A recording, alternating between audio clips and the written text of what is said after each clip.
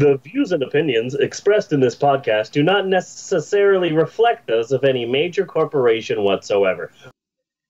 Anyway, this week on the Pope on Film podcast, Bunafornia,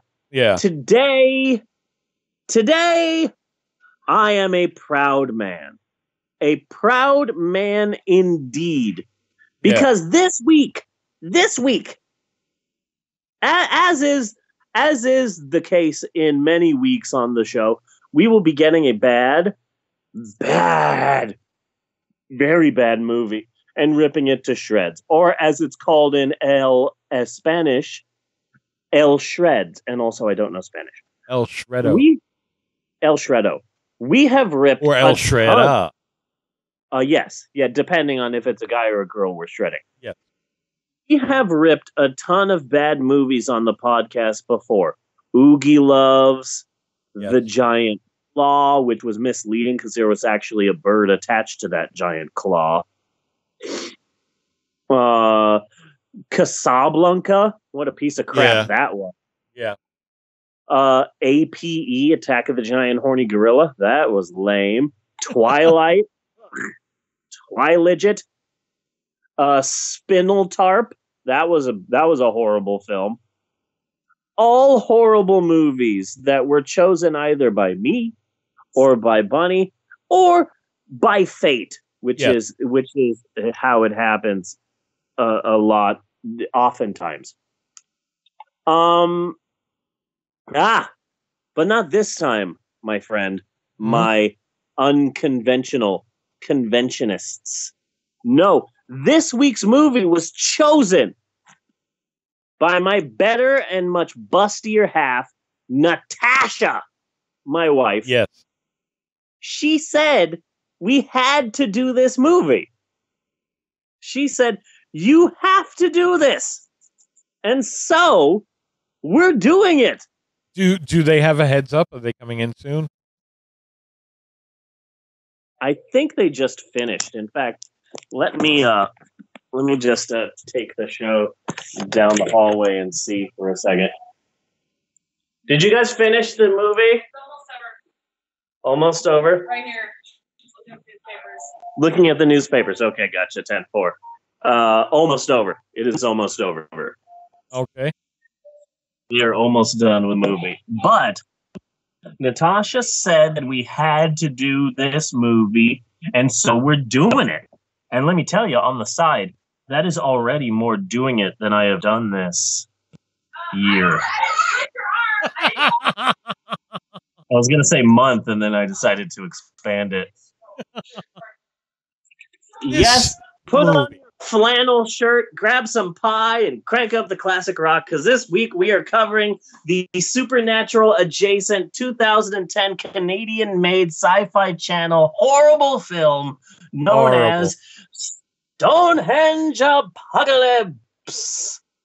Hooray! Oh man. See now, okay. Let me get out how I feel about this movie immediately.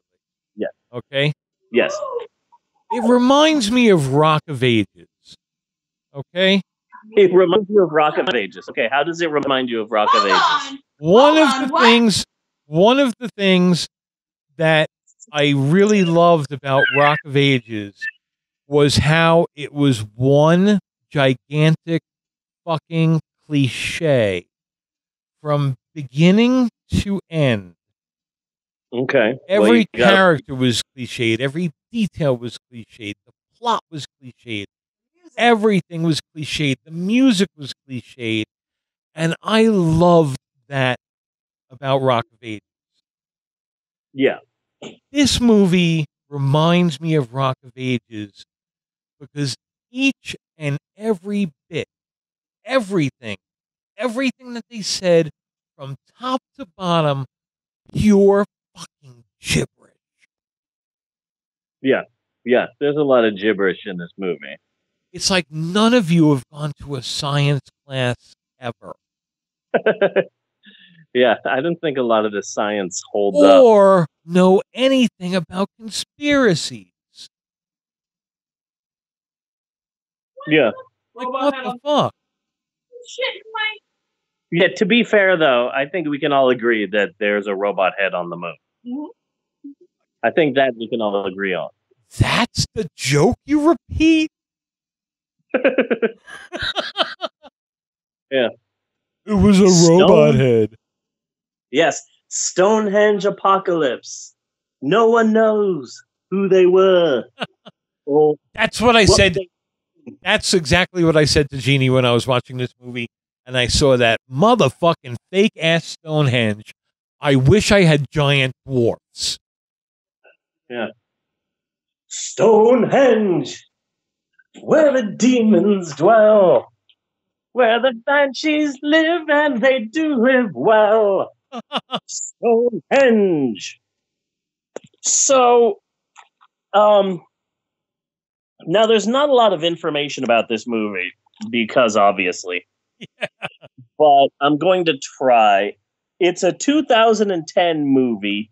It was made in Canada, as is everything ever made with a cast member of a show on the CW network. Yes. Canada is the CW capital of the world, or the other way around. I'm not even sure if that makes sense in retrospecticus, but you understand what I'm going for. Yes, I do. It played on the Sci-Fi Network, where, at least in its first showing, it pulled in some decent ratings for a sci-fi movie that's not shark-related. I mean, we can all agree that Tara Reid is a ratings juggernaut. Yes. Tara Reid is everyone tunes in to the Sharknado movies just to see what Tara Reid is up to, because she is just an American darling, really. What you don't understand here is that this movie was so nonsensical, I had to watch it fucking 3 times. And I still don't think I got what's going on. I am so sorry. Jesus Christ. You know who's in? You know who's in Sharknado 5, which just recently played on TV? You know who's in that one? Who? Johnny Mundo. Johnny Mundo. Yeah? Yeah, he gets his arm bitten off by a shark. I really think that we should watch Sharknado 5 for the podcast. I say that fully aware of the fact that I don't think you've seen Sharknado 1 through 4. Well, I've seen 1. Yeah, but you definitely haven't seen 2 or 3 or 4. No. But I was on YouTube, and James Corden has like this 8-minute video where he's trying to explain Sharknado 5 to people, and it's hilarious. So funny because he's there on the show, and he goes, "Last night I stayed up late because I was watching Sharknado 5. Did anybody here watch Sharknado 5?" And no one says anything, and he goes, "You're all liars." Saw it. I mean, come on, none of you watched Sharknado. But oh my God, hearing him try and explain Sharknado 5 to his audience is freaking hilarious. And he goes, "Now, I haven't seen Sharknado 1 through 4, so I had a hard time with Sharknado 5. But the way that he described it was just so funny that I'm like, oh, we should watch Sharknado 5 just apropos of none of the other films. To try and just watch Sharknado 5 and make sense of it. Yeah. But when Stonehenge Apocalypse first played on the Sci-Fi Network, it got a 2.1 rating. That's more than SmackDown. Yeah. Just to be clear, SmackDown does worse in the ratings than Stonehenge Apocalypse did when it first showed. So now, which one is Misha McCall? He's the Alex Jones, brilliant scientist, turned radio conspiracy theorist. Yeah. So really, yes. Let's get to the pansexual elephant in the room. Yes. The story, the star of the film, and really the only reason why anyone would watch this piece of crap. The star of the film is obviously Sean Madison as Sergeant Number 2. Yes. Oh my God. How amazing was Sergeant Number 2 in this film? And I could have I could have sworn I heard Larry Linville died. Because at first I'm like, oh man, Sergeant Number 1, he really is the star of this movie. Oh, but then Sean Madison as Sergeant Number 2 showed up, and I'm like, damn, son. Film. Man, suddenly I'm a Sean Madison minion. Yes. Okay. The star of the film is that one military dude, the one who looked military. Yeah. Looked so much to me like Frank Burns from MASH that I was having a hard time not laughing at anything he was saying. So the star of the film is Misha Collins, an actor you either don't know or obsess the fuck over. Yes. There are only two poles. You either have no idea who he is, or he encompasses every aspect of your entire life. I got to admit, I rubbed it a little. You know, just a little. Of course. Yeah. Because that's how hot he is. His real name is Dmitry Tippins Popanov Krushnik. And those are four names. Those are four names. Only one of them is fake. Okay. All the other three names are his actual name. Just to be clear, the one that I made up is Popanov. Popanov. I was going for Poppin' Fresh. Yeah. Yeah. So his real name is Dmitry Tippins Krushnik. This guy, crazy life, odd life, crazy ass life. He graduated with honors from the University of Chicago. And Collins has some really hard answers. So in my mind, only write using the Chicago Manual of Style. 16th edition, obviously. And I just want to quickly remind everybody that Anton Yelchin ran over himself with a car. He killed himself with his own car. Accidentally. That's amazing. That is an amazing story. Just because you brought up strange names, and I for some reason I flashed that if you had to call in to work sick and you suddenly Yelchined, you would not have a problem. Yeah. It would be fine. Take the day, rest, a lot of liquids. Yeah. Yeah. Oh, unless Greg was the manager, because then Greg would be like, "Oh, so you killed yourself with a car? So you're going to be better, right? Can you come in at 2? Can you come in at 2 then?" And you're like, "I just died, but I got to go back to work." like, yeah, he Gregged me. You got to go back. How he does it? He's a cop now. So Misha's. But he didn't. He did not old Greg you. No, he did not old Greg me. So now take the. Huh? I'm good.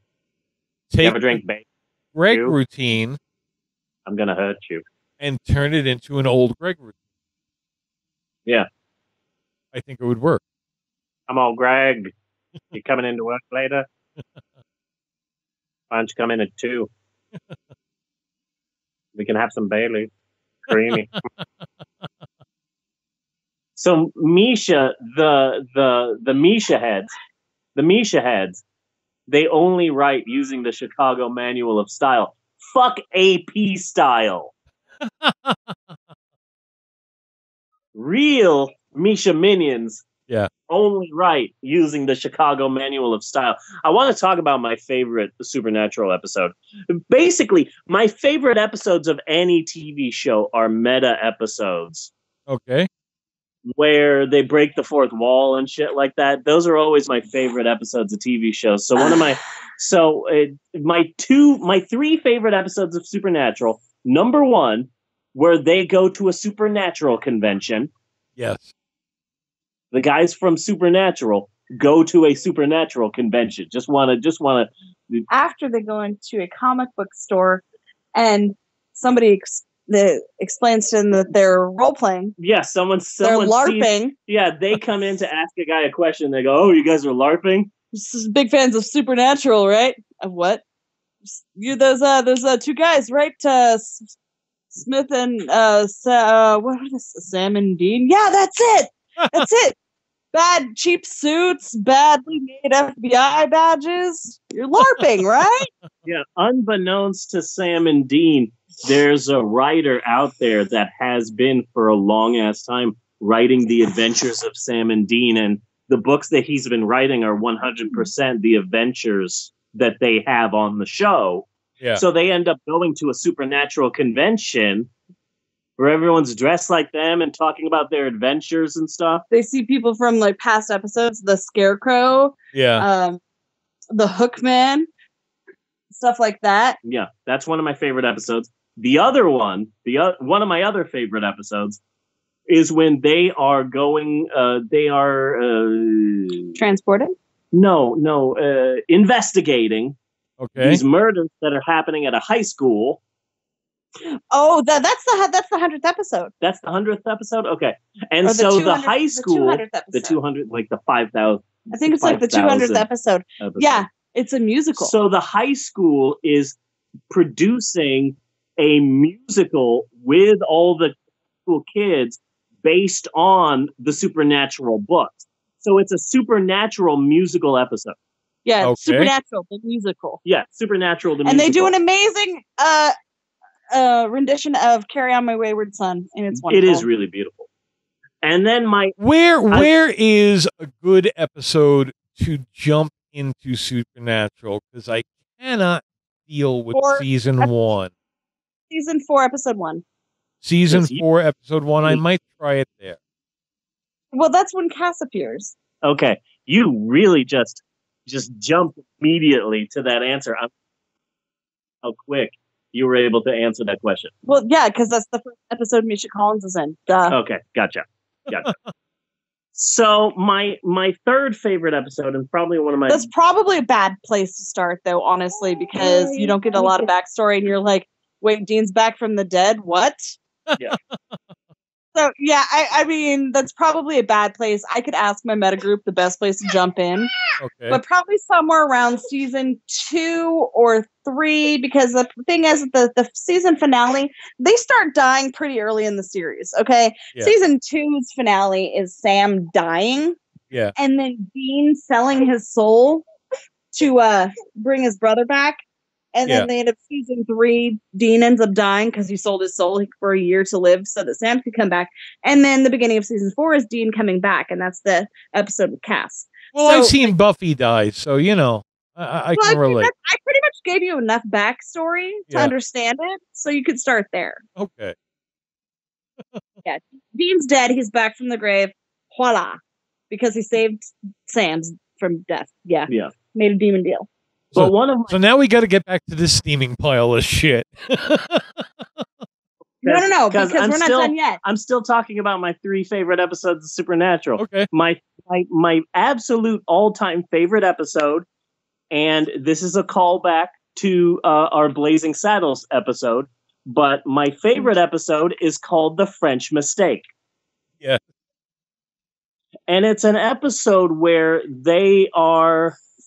an angel throws them into an alternate reality where they are Jared Padalecki and Jensen Ackles playing Sam and Dean Winchester on a television show. Okay. So they play Sam and Dean, who are put into the bodies of the actors who play Sam and Dean. No, they're not even put into the bodies. They are Sam and Dean. They're put. I don't know what happens. Never explains what happens to Jensen and Jared from that alternate reality, but they have become them. I guess I don't know because it never explains that. You would assume there would be another Jensen and Jared running around. Yeah. But it never. Yeah. So they become Jensen and Jared, and they even throw in like the whole fact because like. The person that Jared Padalecki's married to is Genevieve, and Genevieve played Ruby on the show. So when they first come in, like she's on the show, and Jensen's like, Ruby? And she's like, ha ha, Jensen, very funny. Yeah, that got old quick. And like Jared Padalecki's married to her because he's married to her in real life. Uh-huh. And there's no Castiel, but Misha Collins is there. Yeah. Yeah. And Misha, he plays Meta Misha. Okay. Meta Misha. Yeah, I really he gets killed. Yeah, I really like Misha Collins in The French Mistake because he's playing himself, the real life Misha Collins. And he's always on Instagram and Twitter, like in the episode. Always on social media. Yeah, he's always on social media talking to his fans. Yeah. It's really cute because Misha Collins is playing Misha Collins, and so he's always on social media going, "Oh, hey, my Misha amigos, I'm eating a banana." Well, I'm wondering if they've ever done the opposite of that episode, where the actors are thrown into a supernatural story, because that would be kind of interesting. Like, well, why the fuck is an angel hitting on me? Yeah, you know. Yeah. So yeah, no, Misha Collins has. Oh, so we were talking about life. He graduated with honors from the University of Chicago. He was an intern in the White House during the Clinton era. He was a professional carpenter in the mountains of New England. He made basically all of the furniture in his house. He's a published poet in a number of reputable literary journals. He builds schools and orphanages through his nonprofit known as Random Acts. Yeah. And here's the best part. All signs point to he's kinky as shit. Literally, his wife wrote a book on threesomes. Yeah. And she has said before that her husband helped with the research of the book. So not only is he kind and funny and had an amazing life and he's a talented actor, but also he's kinky as hell. Yeah, so we can assume that at some point he may have had a G.I. Joe up his ass. Yeah. Basically, Natasha has a shot. Okay. Natasha has a shot with the star of Stonehenge Apocalypse. But going back to the Clinton era, then that tells me that he either fucked Monica or he turned Monica down. Yes. Those are both good theories. Yeah. Yeah, he definitely knew her. I didn't even think about that. Someone should ask him about that. Primarily, I mean, he could come out and maybe legitimately say, "Yeah, Bill got my sloppy seconds." Yeah. You know? Nice. They might have banged the same woman. Yes. Nice. Primarily, of course, Misha Collins. But it works the other way too. If he turned down the one that the president was sleeping with, then you go, Bill. You go ahead. Not my type at all. Yeah. I have more class than the president of the United States of America. Yeah. Yeah. Which, thank God, now all of America can say. Yeah. Yeah, exactly. Huh?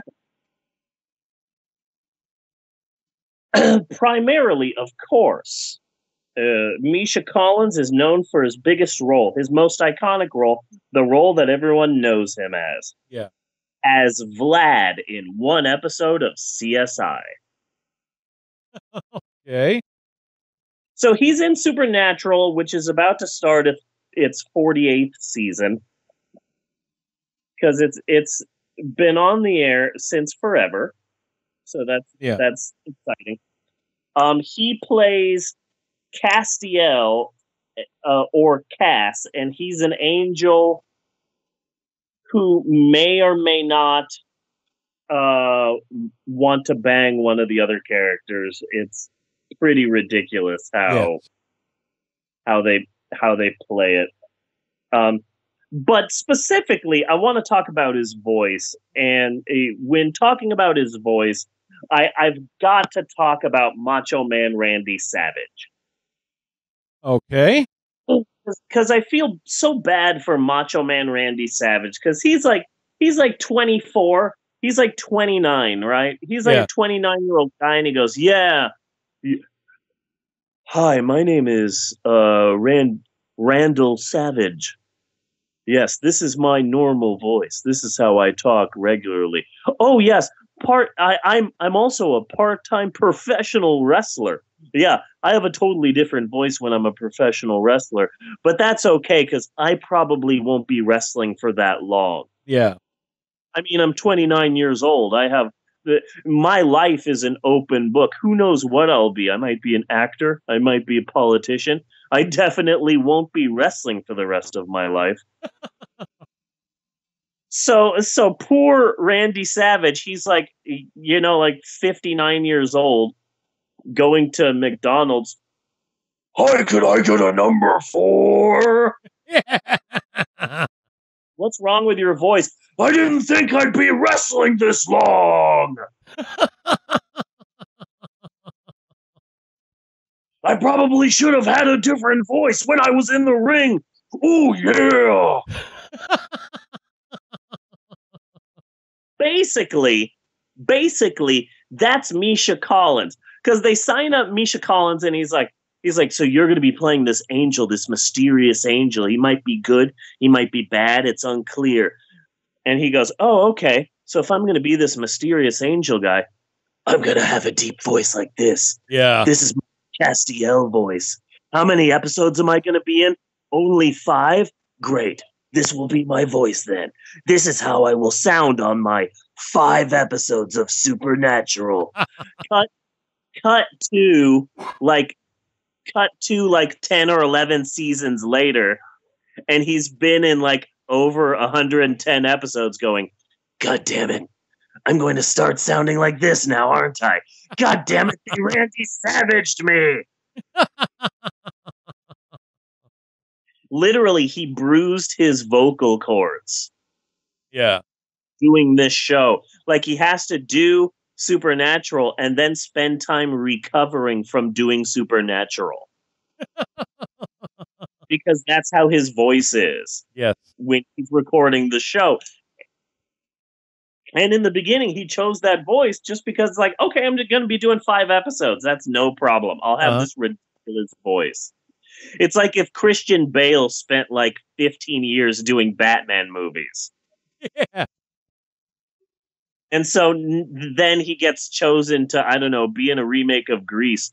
Summer Lovin'. And like your voice just stays like that. So poor Misha Collins, he has a bit of that raspy voice in this too, and it's just God damn it, he got Macho Man. Well, maybe it's because even in this, everything had to be so overly important.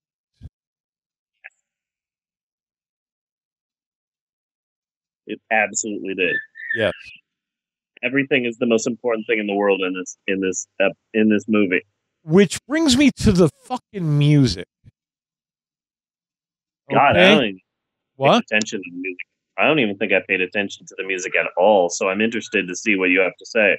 How could, and this actually, well, it's always been there, but the final piece fell into place last night when I was watching it for the 3rd time. Over dramatic music through the whole fucking thing. Like, the dude's walking across a field. Okay? It does not need this dramatic music. Okay? Yeah. You're having a conversation in a hallway. All right? Does not need this dramatic music. And then there was something else that was kind of nagging me about it. Yeah. I know that music. Ooh, yeah. Yes. It is put out by a man named Andrew Kramer of Video Copilot. And it is, I have it. Okay. And it is Really? a bunch of loops and percussion beats and all of that, so you can put dramatic music in your movies. That's like Nice. exactly what it's for. It's like Yeah. 1999. Oh, I've used some of that music for this show from time to time. When you ask me to put in dramatic music for a piece, that's where I go. Wow, you solved a mystery there. Yeah. I'm like, so, That okay. might be a Popon exclusive. This movie is as cheap as it can get. And we haven't started talking about the effects yet. Yeah, no, we haven't even gotten there yet. So, Misha Collins, this man has a rabid following among the supernatural family, or as I like to call them, supernaturites. Supernaturites. Supernaturalians, or just supers. This movie, I love this movie. It is fucking insane. Yeah. I love it. It's one of the funniest movies I've seen in a long time. Unfortunately, it's not meant to be funny, but whatever. But like this whole movie is written by somebody who does not understand either topic and of magic or science and didn't look anything up either. Not at all. Didn't look a thing up at all. The special effects are amazing. I've never seen a film with balls enough to make a movie about Stonehenge and never show the real Stonehenge. Yes. Like, this is a green screen Stonehenge from beginning to end. And I have a friend, Brad, he might be your friend too. I know him through Bruce Nobles, who just got back from Stonehenge. He had pictures of Stonehenge all over his wall. So what Stonehenge looks like is really pretty fresh in my mind. Why does this look like it's made out of plastic? I wanted to talk about a Misha Collins Stonehenge apocalypse related scandal. Okay. A scandal. Like for real. I learned about something that did he have a fight on a balcony? No. He runs this thing every year, Misha Collins. He calls it Gishwas. Okay. Gishwhes. Gishwas. It stands for Greatest International Scavenger Hunt the World Has Ever Seen. Okay. He does it once a year. Is that what Tasha was doing? Yes, that was Gishwas. He started it in 2011. Every year, you get different teams, and the different teams have to do. Every year, Misha Collins comes up with this wild list of bizarre things that you have to do for Gishwas. So you come up with a team, and the team competes, and then the winning team joins Misha Collins and his wife on a vacation somewhere for free. Oh. Like one year you go to Rome, and one year you go here, and he comes up with really bizarre stuff too. Like we saw. That explains why she was so manic to win. In 2014, one of the things was find an object that you're holding on to for all the wrong reasons and destroy it as mightily as you can. That would have gotten you 17 points. Okay. Sucking blood from a donut would have gotten you 10 points. Create a Rube Goldberg machine that includes Eye of the Tiger, an image of John Travolta, a toilet plunger, and acorns. Giving you 91 points in 2014. Yeah, so Gish was, and they do it for charity too. Like they raise all this money, and the money goes to charity. And then, like every year, they do something different. Like for every person who signs up for Gish was, like they'll plant a tree. Like it's like a non-profit sort of a thing. It's kindness and silliness and fun and that sort of thing, right? Yeah.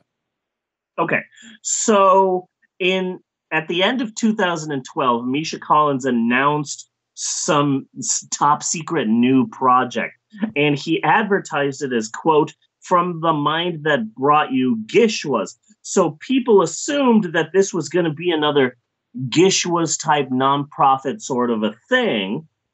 So suddenly he released this mysterious new website, and it was christmaswillneverbethesame.com, and it led you on this bizarre mystery scavenger hunt thing, and there were clues and riddles, and you had to figure out all these things. And then finally, after you did all of these different things, there was a reveal. Yeah. And the reveal was an event that was going to happen at the end of 2012. They called it a very Stonehenge Christmas. Okay. And the website was stonehengechristmas.com. They were going to live stream the movie Stonehenge Apocalypse with the two stars doing MST3K ripping of the film. Nice. I would like that. And then, like, there were different levels. You could spend money to interact with Misha, and you could even spend money to get an autographed Stonehenge Apocalypse poster. If you paid $78, you could be in a chat room and also get the poster. And then, you know, at the cheapest level, you could watch the whole thing and yada, yada, yada. So then registration was opened.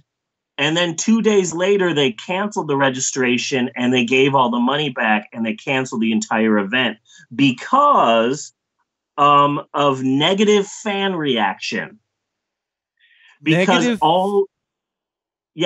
fan reaction, because Misha Collins was all secretive about it, and he said from the mind that brought you Gishwas. So people were expecting an interactive event similar to Gishwas, and also all of the money that you spent to take part in a very Stonehenge Christmas went to Misha Collins and not to some frickin' charity. This was all just a commercial enterprise, and Misha Collins fans got pissed, and so he canceled the entire thing. Oh. That sucks. I would have loved a very Stonehenge Christmas. Yes. I would have loved the shit out of it. Yes. I would have loved hearing who's a dick on set. Yeah, I would have loved watching the two stars of the film make fun of the film. Yeah. Yeah. Or just be like, yeah, remember that guy? Yeah, what a douchebag. Yeah. The closest thing to that exists is the audio commentary track for Armageddon. What's his name? Ben Affleck. He hates that movie.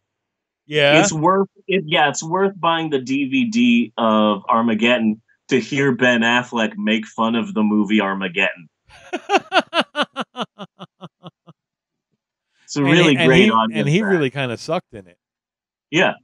It's a really great audio track. There's a part in there where he says, "Now, I went to the director and I said, hey, wouldn't it make more sense to train astronauts how to drill than it would to train drillers how to be astronauts?" And the director said, "Hey, shut the fuck up." So there's that. Yeah. Yeah. I love that movie. Yeah. So yeah, it's going to be a very Stonehenge Christmas. Got canceled. It's a damn shame. I would have loved watching Misha Collins make fun of Misha Collins' film. Misha Collins talks about Stonehenge Apocalypse a lot on his Twitter feed and on his Instagram and yada yada yada. Yeah. And he's always talking about how he did this film. It's called Stonehenge Apocalypse, and it's the worst film of all time. And he knows it, and he likes that. Good. You know? I appreciate that.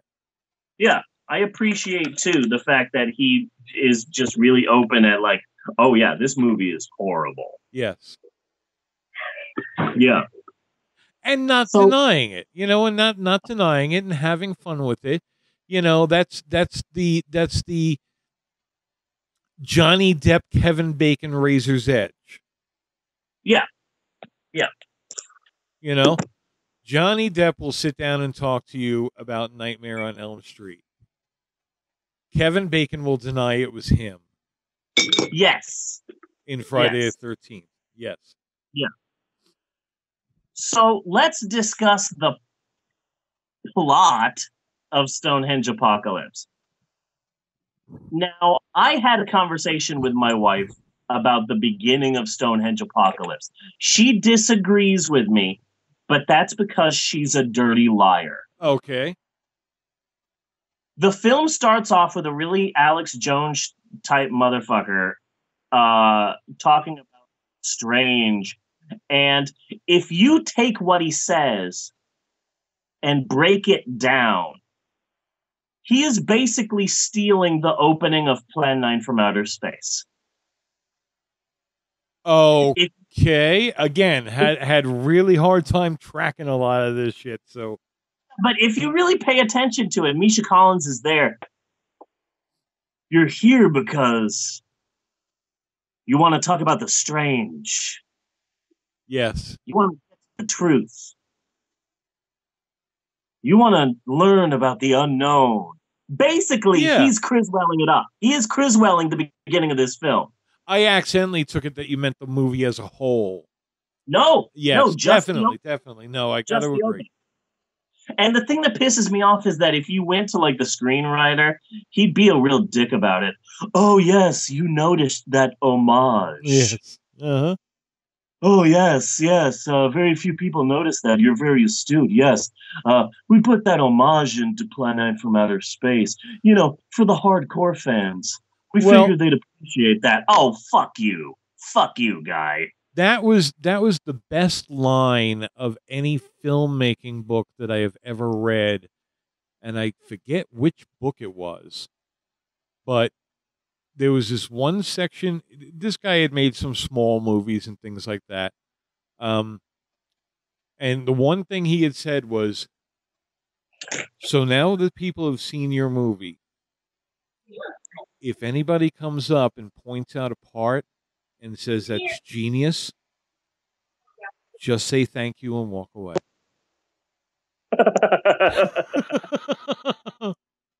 Nice. And I was, yes. Oh, that's so good. That is so good. We're breaking down the plot. I'm talking about how the opening is entirely Plan 9 from Outer Space. Have you talked about the uncomfortable close-up face shots? Oh, no. I didn't even notice that. Bunny, did you notice uncomfortable close-up face shots? Say that again? Say it again. The uncomfortable close-up face shots. Yes. Okay, yes, I did. And there's one particular face shot in particular close-up that I would like to mention later on. Okay. What else were you saying? The main girl, in one scene, she has a close-up and I guess she thinks that she's looking serious or whatever, but like one of her eyes is really squinty and I don't know, it really bothered me. Huh. Yeah. Oh, thank you, Bella. Thank you for fanning me. Bella's a big fan. So you cut to an archaeological dig. Yes. And they find something. They're underground. They find a wall of markings. Yeah. And some I don't remember his name, and I just didn't want to learn his name because this movie is shit. Yeah. So some fine ass piece of caramel chocolate. Yes. Gets out a gold statue that is badly CGI'd attracted to the wall like a magnet. And that is why black people tried to start the apocalypse. Yes. Because at the badly CGI'd Stonehenge, there's an earthquake, and then the stone starts to move together, and then there's electricity, and everyone is killed. And this is where Natasha made a wonderful point. You can tell that this movie is science fiction and not science faction. Because when Stonehenge comes together and there's electrical sparkings and then the electricity wipes out everybody, there are some black people at Stonehenge and they just stand there. Yes. Are smart enough. Black people are smart enough that once the ground starts moving, they would be like, fuck this, I am out of here. Couple of things about Stonehenge and the lightning. Okay? Yes. First, and I had mentioned this to Jeannie, Stonehenge, the Pyramid of Giza, the Sphinx, any place back like this, okay? You pull that camera back just a little bit more, and there's a fucking parking lot. You never see the parking lot. Yeah. Like, this is not a huge tourist destination that everybody just flocks to. Like yes. They walk in for 20, 30 miles. Yeah. And like even if what happens if you hear Stonehenge is closed and you're already on your way? You know, a lot of people are going to be showing up to see Stonehenge that didn't get the message. Yeah. Okay? Yeah. So there's the first point about Stonehenge. The second point of Stonehenge is, why is lightning coming out of non-conductive rock? Yeah. No, if Stonehenge was closed, then they would just National Lampoon's Vacation it. They would have like a robotic moose in front of the parking lot. Sorry, folks, Stonehenge is closed for 2 weeks to clean and repair the world's favorite mystical fun park. Sorry. Well, now wait. Take that moose and replace it with Spinal Tap. Okay. That's it. They just they stand there all day just singing Stonehenge over and over again. Stonehenge is closed. There will be no encores. Yes. Yeah, but seriously, once electricity starts, the minorities would be like, fuck you, white folks. I'm running the fuck out of here. Yeah. The fact that there are minorities that are going, what? What's going on? I better stay still. Like, there are holes in the rocks, people. They're fucking running the moment they move. Like, what the hell are you doing? Yeah. Cut to with shouts of "fuck this job." Yeah. Cut to Dr. Jacob Glasser, some sort of radio broadcaster. Like, I was so confused because, like, how is this a radio show? Yeah. Like, is he recording on the internet? Is he a podcaster? Is he a podcaster? He's got recording equipment like he has an actual radio show, and yet he also seems to be doing it from his basement. Yeah. So, and also, he just pauses the show. He's like, I'm going to stop the show for a moment. So he can't be recording on a radio, but he's got like fucking reels to reels and shit. Like, he's on the radio. I'm so confused. Like, how is this a show? I'm still betting it's YouTube and all that other stuff is for show. That's a good point. What's up, YouTubers? It's Dr. Jacob Glasser. Yeah. Mm-hmm. Anyway, he's doing his best Charlie Sheen impression throughout the entire film. That's how I saw Misha Collins's Dr. Jacob Glasser. Yeah. I never said it was aliens. I said a robot head on the moon. Duh, winning. Yeah. So callers And call we up have. When was this fucking movie made? 2010. Yeah, we have such better conspiracy theories now than So much. anything they've used. Yeah, agreed. Ley lines is like 30 years old. Yeah. Yeah. It's electromagnetic current. That Yeah. means that if ley lines were real, okay, Okay. Bella would have already have made a device out of soup cans, a battery, and a coil of copper wire in school to see the ley lines. Yeah. Like an electrical magnetic force is not hard to detect. Right. You know? But why did this not come up in geology class? Because or earth science or anything like that. Because of liberal bias and fake news. That's why. Yeah. Yeah. So callers call the show and tell Dr. Jacob Glasser about Stonehenge moving. So Misha is all, I'm pausing the show, and quickly leaves forever. Yeah. I like to think, though, that there are still callers on hold. I've been on hold for 3.5 weeks, but I really want to talk to him about the robot head on the moon. Yeah. Mm-hmm. So Misha is apparently... Just say aliens on the moon, because that's a real... On the dark side of the moon, there are aliens. Yeah. That is an actual computer... That is an actual conspiracy theory. Right. Okay, so you're cool because you changed it to robot head? Robot head. What?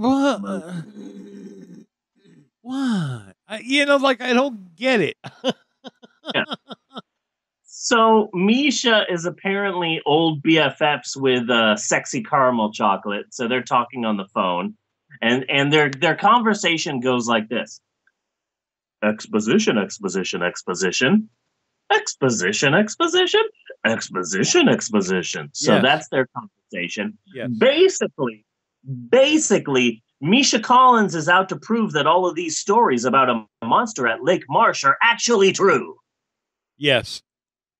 And that's the plot of the entire film, basically. Mm-hmm. So then, and we would have gotten away with it if it wasn't for you meddling kids.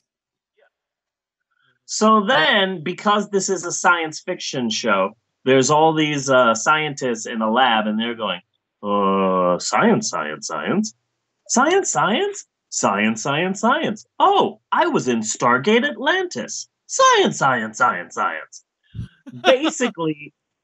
Basically, radio waves are coming from within Stonehenge. So Misha shows up there, and here's the amazing thing: he shows up like a minute later. Yeah. I don't know how he gets from a basement somewhere in America to Stonehenge in like 5 seconds. Well, apparently he does his podcast from the basement of the Slaughtered Lamb. I was thinking that maybe he had a port key, that there was this whole Harry Potter sort of subplot that was just cut out because this is a made-for-TV movie and they just didn't have time to explore that world.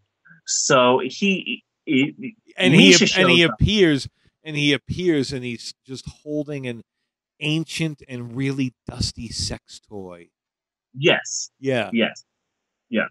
Something tells me he does have that in his house, made entirely of wood that he's done himself because he's a carpenter. Yes. So Misha shows up like a minute later, and he sneaks past armed guards by hopping a fence. Hopping, That's yes. all you have to do. That's all you have to do to avoid guards is hop a small fence. Uh-huh. Hey, there's an intruder. Oh, wait, he hopped that small fence. There's nothing we can do. For an area that's under military lockdown. It's pretty easy to get past the military lockdown. Yeah. Oh, man. There's some strong electromagnetic currents. And like subterranean current. Subterranean. electromagnetic currents. They're ley lines. It's like fucking 30 years old you had to go back to come up with ley lines. And it's not suddenly cool again because you call them subterranean currents.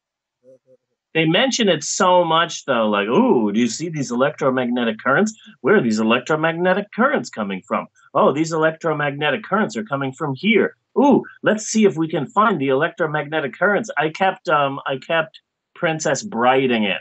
Like, you keep using that word. I don't think it means what you think it means. No. If ley lines are real, okay, you would have heard this line somewhere when somebody would be house hunting, and it would be like, maybe you don't really want this house. You're going to have terrible television reception. It's right on a ley line. Yeah. You know? Yeah. Lightning from stone. Yeah. Speaking of lightning from stones, Misha is looking at the electromagnetic currents. Then there's another earthquake. The stones move, and bam, roasted scientist. Yes. Meanwhile, at the same time, an Aztec pyramid erupts into a volcano of commercial bricks. But Yes. the scientists are all, maybe it's not connected. I don't know. I'm a scientist. Meanwhile, Misha still hasn't been captured, and he's all like, ooh, look at these electromagnetic pulses. Look at all these EMPs. There's so many EMPs, and ooh, ah. Yeah. So he's finally taken captive. Meanwhile, soil samples from Stonehenge show bacteria that's been around since the beginning of humanity. But the serious scientist is all like, fuck that. Let's focus on all these EMPs. Yes. That's the important thing. Not the fact that we've found bacteria that have been around since the beginning of humanity. No, EMPs. Yes. So they're studying the radio waves, and they find that it's a countdown, 37 hours. Tick tock, tick tock. But just like Jeff Goldblum. Yeah. But a countdown to what? Maybe former genius turned Ask Jeff Goldblum. He knew it was attack. Yeah, that's what the countdown is. If there's a countdown anywhere, it's to some kind of attack, even if it's a bomb. Yeah. And you will disarm it with 1 second to spare. 1 second left. Yes. 1 second left. Yeah. Hey, maybe former genius turned crackpot Misha Collins knows why. We should go get him. So they fetch him, and then the lady head of the scientist believes him, and nobody else does. Oh, he's a crackpot. We can't believe him. Crackpots are never right in movies like this. Yeah. But then the female scientist is like, oh, maybe he's right. Maybe I want to be a love interest with him, but not put any effort into it. But they give his credentials for why he shouldn't be a crackpot. And I'm like, well, you know, if he's that smart, why is he shoveling the bullshit that's being shoveled in this movie? Yeah. And since you bring that girl up, okay, I will give you my favorite Facebook favorite face close-up. Yes. Okay? This actually made me laugh out loud. Okay. They're driving down the road. They're talking about the shit. And he's like, I know what they're doing. Terraforming. Which came right out of the fucking blue. Okay? Then we get a close-up of her. She rolls her eyes to the side for a moment and then says, you're right. Like she rolled her eyes so quick that it was quicker than it took me to describe her rolling her eyes. Nice. And like, you're right. And like, wow, I'm glad you were able to validate so quickly his load of crap. Yeah. Yeah. No, science is born to argue. Okay? no scientist is just going to give you, I'll go with terraforming. Yeah, sure. Why not? Yeah. This is science. Science isn't an exact science. Yeah. Science isn't a science. Yes. We can just wing it. It's fine. So, a bunch of science mumbo jumbo. There's currents and ancient sites built on monuments. There's monuments on them, and Stonehenge is one of them. Yada yada yada. They send a helicopter to do helicopter stuff at Stonehenge, and Stonehenge fires it in an explosion of commercial breaks. Damn it! I'm sorry. I'm angry. I roll my eyes more deciding what I'm going to put on toast than she did. Yeah. So then Big American Army Guy shows up, because there's always Big American Army Guy in movies like this. Yeah. So Big American Army Guy arrives to explode Stonehenge, which sends Misha into a spot of bother. Yes. Un-British guy. Oh, we've got a spot of bother. Yes. Surprise, surprise, the blast doesn't work and it repels the explosion. How can we eliminate this threat? I have an idea, though, of how they could have easily eliminated Stonehenge. Yeah. Paperhenge. That is correct. Yes. I did not think of Paperhenge. I thought unplug the Christmas lights. Oh, yeah. No. Gotcha. Yeah. Meanwhile, Sexy Caramel has found an ancient hidden temple underground in Maine. Yes. And you know that Sexy Caramel is going to lose on account of how evil Maine is. Like, oh, you found an ancient burial ground. Yeah. They're all over the place. This is fucking Maine. Yeah. We have hidden temples, cursed burial grounds. Every other shop is owned by the devil. Welcome to Maine. Yeah. That's Why have we Maine. never heard the one in Maine before?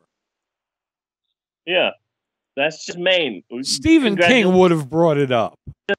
Yeah. Oh, you found an ancient hidden temple underground in Maine? Yeah, that's just Stephen King having a goof again. Yeah. So the scientists ask Misha Collins for help, and Misha Collins thinks that all of this rigmarole has to do with the MacGuffin mechanism. Yes. The MacGuffin mechanism, an ancient yada yada yada made by ancient Gagus. Saint Ancient Gagus. Yeah. And it's in a museum in New York, and of course they don't believe him. Then the countdown goes off again. Yeah. And again, Stonehenge freaks out, and more pyramids turn into volcanoes. Wow! Who would have thought the crackpot in a movie was actually right? Yes. So the lady scientist and some other guy sneaks Misha out and takes him to go get the MacGuffin mechanism. Yes. Misha believes that somehow Stonehenge is terraforming the planet. Yeah, okay, I'll go with it. Yeah, no problem.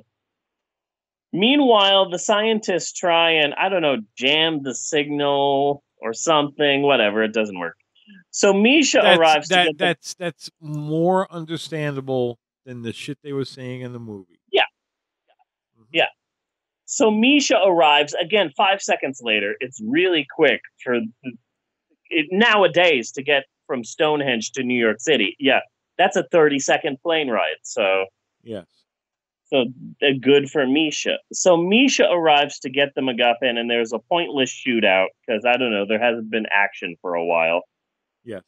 And shock of shocks, the perpetrator is Sexy Caramel Guy from the opening. Yes. He apparently has a cult, and they are going to be the only survivors after Stonehenge terraforms the planet. Anywho, they knock out Misha and take the MacGuffin. So the countdown goes off yet again, more craziness. The Pyramid of Giza explodes in a hail of bad CGI. Yes. So Misha and the female scientist head to Maine, and they're instantly killed by an evil clown. The end. Yes. That's what happens if you're gonna go to Maine. You gotta realize that you run the risk of being killed by an evil clown.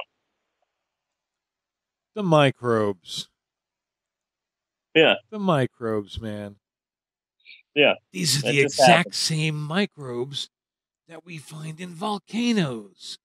And it's under stone. No, it is not. It wouldn't be alive. And you are telling me that lightning, rock, heat, and conditions are the same as volcanic conditions? Oh my God, Bunny. Yes. Can you imagine? Can you just imagine sitting and watching this movie with Neil deGrasse Tyson? Oh God, yes. I'm pretty sure that would kill him. I'm pretty sure that would kill him. It would be fun. I think it would be fun. I mean, it's more plausible that they found a living penguin under Stonehenge. Yeah. Yeah. Imagine like the veins on Neil deGrasse Tyson's head. Like you wouldn't hear like a second of dialogue from the film because he would just be talking nonstop. Yeah. He would be having the same reaction as if he just watched Two Girls, One Cup. Yeah. Yeah. Yeah. So if you ever want to make Neil deGrasse Tyson go insane, just show him Stonehenge Apocalypse. We figured it out. So Sexy Caramel is busy sealing up the pyramid that's miles and miles underground, which makes it odd that he gets into a gun battle in the woods. But whatever, this movie sucks. Yeah. So the scientists get ready to nuke Stonehenge. Gee, that should work. Yeah. Meanwhile, the science gang gets to the temple and, oh, what? There's no Sexy Caramel guy. He apparently left with the magical MacGuffin mechanism. Yes. Which looks like microfiche. Yeah. Yeah. A microfiche reel. Yeah. So he's in the woods, and there's some words, and just straight out of The Incredibles. You got me monologuing. Yes. So they get into a scuffle, and bang, and rest in peace, sexual chocolate guy. Yes.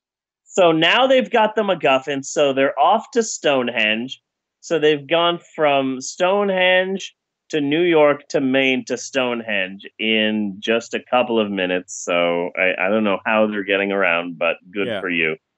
But military science guy still wants to drop the nuke, so it becomes a ticking clock.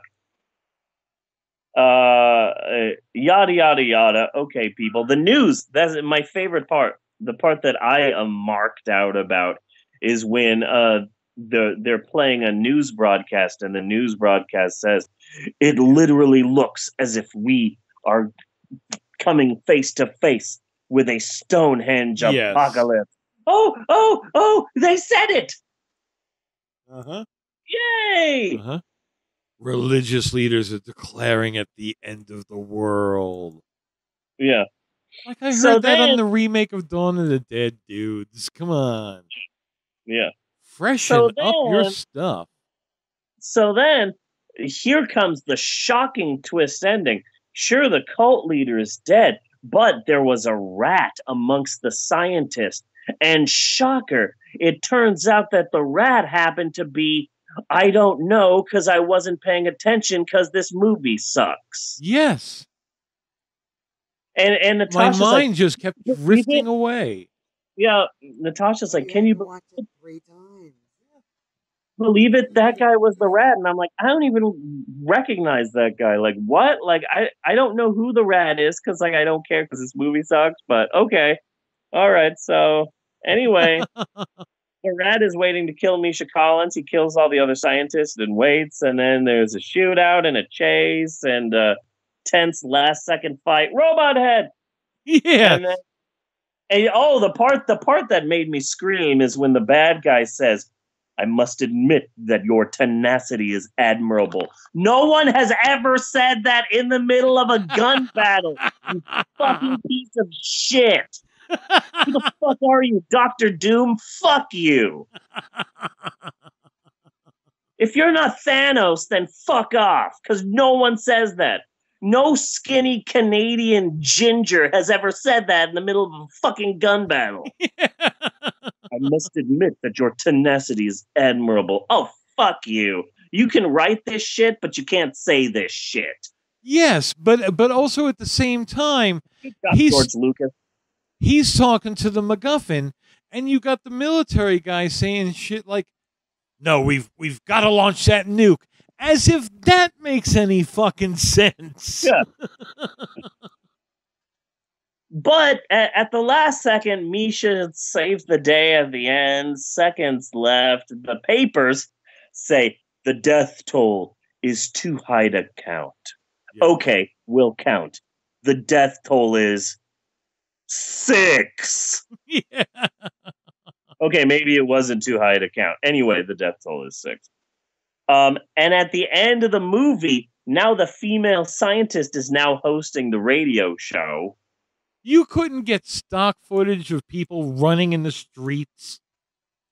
Oh, yeah, no, not at all. They couldn't get that at all. Yeah.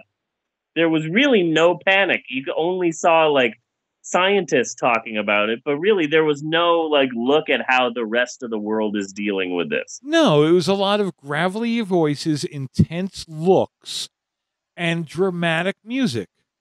Yeah, and that was it. Yeah. So that's all I've got for Stonehenge Apocalypse. It's a shitty movie. If you're a Misha Migo, then you should see it. But other than that, you should probably avoid this at all costs. It's for free on YouTube if you know where to look, and it probably won't be there for that long. Yeah, instead of watching this movie, go watch the Supernatural anime. You know? Oh, I forgot about the Supernatural anime. Jesus Christ. And at the end of the movie, the female scientist is now hosting the radio show. Bookends. See, we have bookends on this movie. Caller, you're on the air. Yes, I've been on hold for the last 6.5 months. I wanted to also say that Stonehenge was moving, but I guess that's done. Thanks for keeping me on hold for so long. Worst radio show ever. So anyway, next week on the show, remember the homework is Flight of the Conchords, A Texas Odyssey. It's on YouTube. Yes. We're going to be talking about Legos. We're going to be talking about books. And I have 3 ideas for next week. Okay. 3 ideas for next week. And I wanted you to pick which one you wanted to do. Number 1, Amazon Prime, the first Iron Man movie. Okay. I thought that might be interesting to do because they've done so many fucking Marvel movies that it would be interesting to go back and see the first one. You know, to see like young Tony Stark and shit. Yeah, it didn't kill me. You know, the first Iron Man, I liked it. But, you know, Obadiah Stane was an Obadiah Stane, and, you know, there were just things with it as an Iron Man person that I was not particularly pleased with while still really kind of enjoying it. Yeah. You know? Yeah. Number 2, Tom Cruise's The Mummy. What are we doing? We're talking about next week. Are you done? Yeah. You're done? Yes. Are you fucking kidding me? Yeah. You didn't come out and ask my opinion once. You were like, "Oh no, you have to be in this podcast, Natasha." I didn't want because you suggested this film. I didn't really. So annoyed with me all night. I didn't want to bother you. You were so freaking pissed. that I had to do the show. Okay, well, if I'm going to be annoyed that you have to do the show on Supernatural Saturdays, I'd rather you interrupt me for the fucking show than be interrupted by the kids. Well, okay. Well, can you help me? I had a hard time explaining Gishwas. What about it? It's the greatest international scavenger hunt the world has ever seen, and it was inspired by his college because his college used to hold a scavenger hunt, a campus-wide scavenger hunt every single year.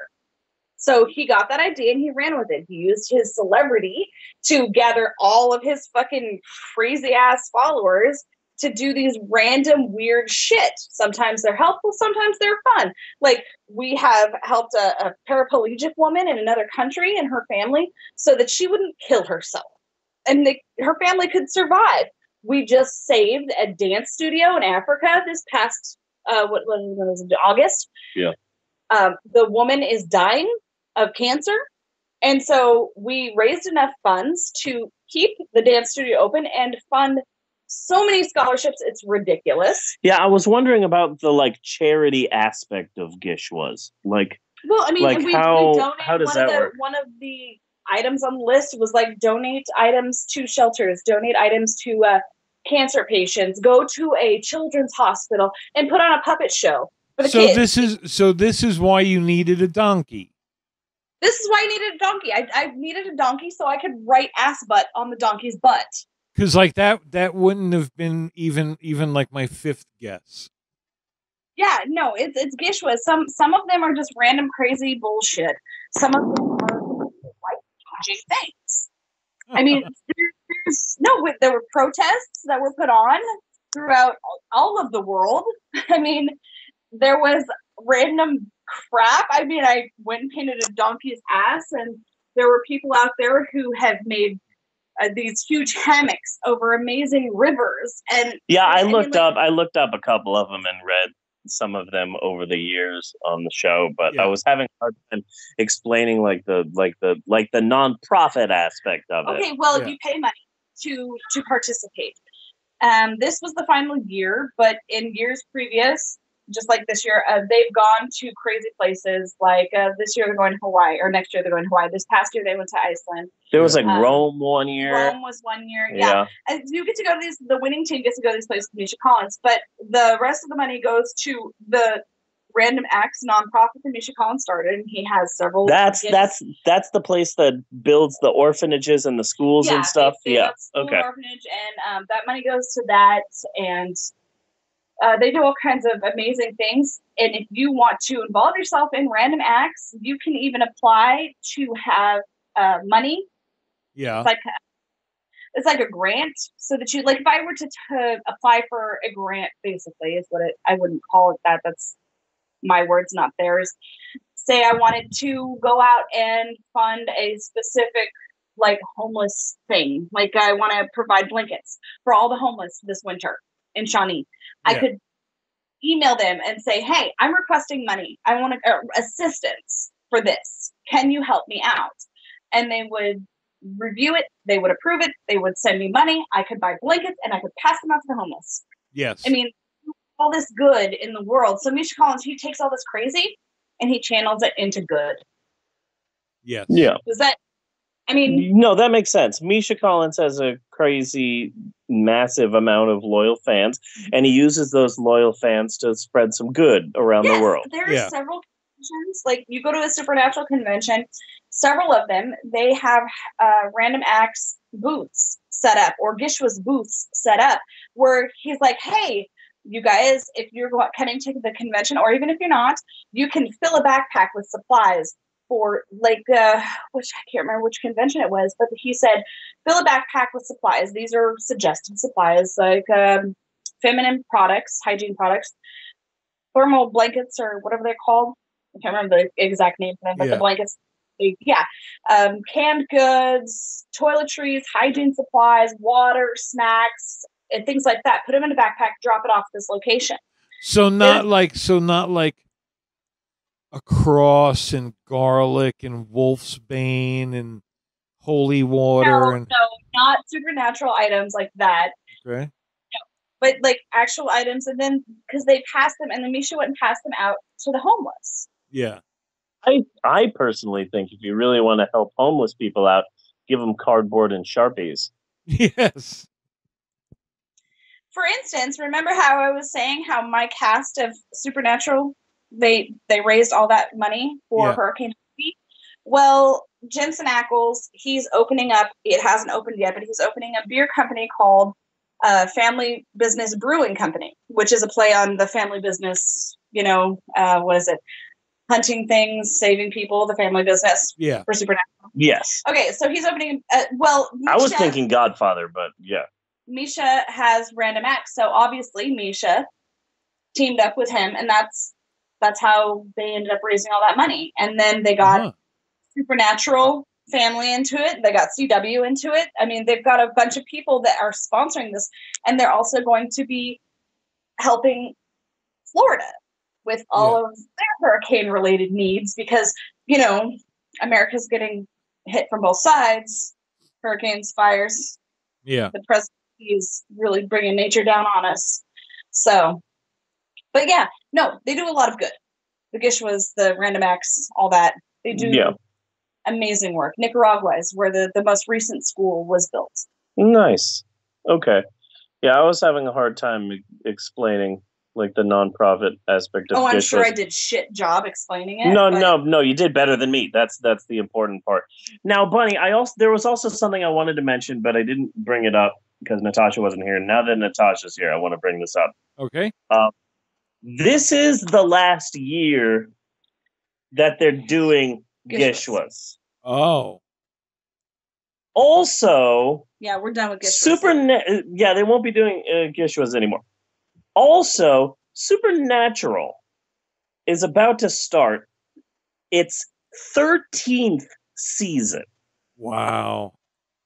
Now, speaking not from a fan point of view, like attaching yourself from Natasha and detaching yourself from Natasha and just thinking in the minds of like a TV fan. Yeah. Wouldn't it make sense to end your Supernatural show on the 13th season? Yeah. Yeah, actually. And wouldn't it almost seem like a confirmation of that Misha Collins' yearly Gishwas event just had its last Gishwas event? Yes. Okay. I do. One of the stars is starting their own family business brewing company, and it's going to take a lot of his time, and he's going to be back in Austin with his family. Therefore, cutting his time in Toronto filming. But if your theory is correct, I know what the last season should be. Okay? I know exactly what the last season should be, too. Sam and Dean wake up in a bed with Suzanne Plachette. Every show needs to end the way that Newhart ended, because that was the greatest ending ever. Obviously, you tie up loose knots and all of that kind of stuff. You try to give everybody a good closing, but the last season is they are tracking down an ancient evil, the biggest evil. Okay, and through the whole episode, they're tracking it down to kill it, and for the final episode, it turns out that ancient evil that they have to destroy is the Simpsons. Nice, yeah, that's what they have to destroy. No, if they are going to end, because the Simpsons have been on so long, Jesus watched the Simpsons. Yeah, everybody's gonna die. Yeah, no, if they're ending Supernatural, then it has to end guns blazing. Yeah. Oh yeah. The actors themselves have said they don't really see much of an ending to it, except Sam and Dean dying. Yeah. But however, in season 13, there will be a, what is it called? Spin-off. No. It's a pilot episode inside of the season. Oh yeah. Spin-off episode. Yeah, spin-off episode. Whatever for a TV show that the fandom has been gunning for. We have been calling it Wayward Wayward Sisters? Wayward Daughters. Wayward Daughters. Because of Wayward Sons. We've been calling it Wayward Daughters for years, and they finally listened to us, and they're doing a spinoff, or trying to now they're calling it Wayward Sisters. Okay. And it's going to star Jody Mills as the main protagonist, and she's in care of Claire Novak, who is Castiel's vessel, Jimmy Novak's daughter. Yeah. And then I can't remember the other chick's name. She used to be she was adopted by a vampire family, and they were trying to turn her into a vampire. But then, but Jody takes care of all these kids. That's but basically all the women. All the women, yeah, they're finally empowering the women that they haven't fucking killed. Yeah. They're empowering the women they haven't fucking killed, and Jody and Donna. Donna's also a sheriff. Jody and Donna, and they're doing a spinoff. So it's not necessarily going to be the fact that Sam and Dean have to die. So I'm thinking they can just end the series, and they can make occasional appearances on Wayward Sisters. Okay. But the entire fandom, there's some people who hate that idea, but there are people who love that idea because we've been clamoring for it for years. But we would like to see an alternate take on other people's opinions of Sam and Dean Winchester. Because right now you really only see it from Sam and Dean's perspective.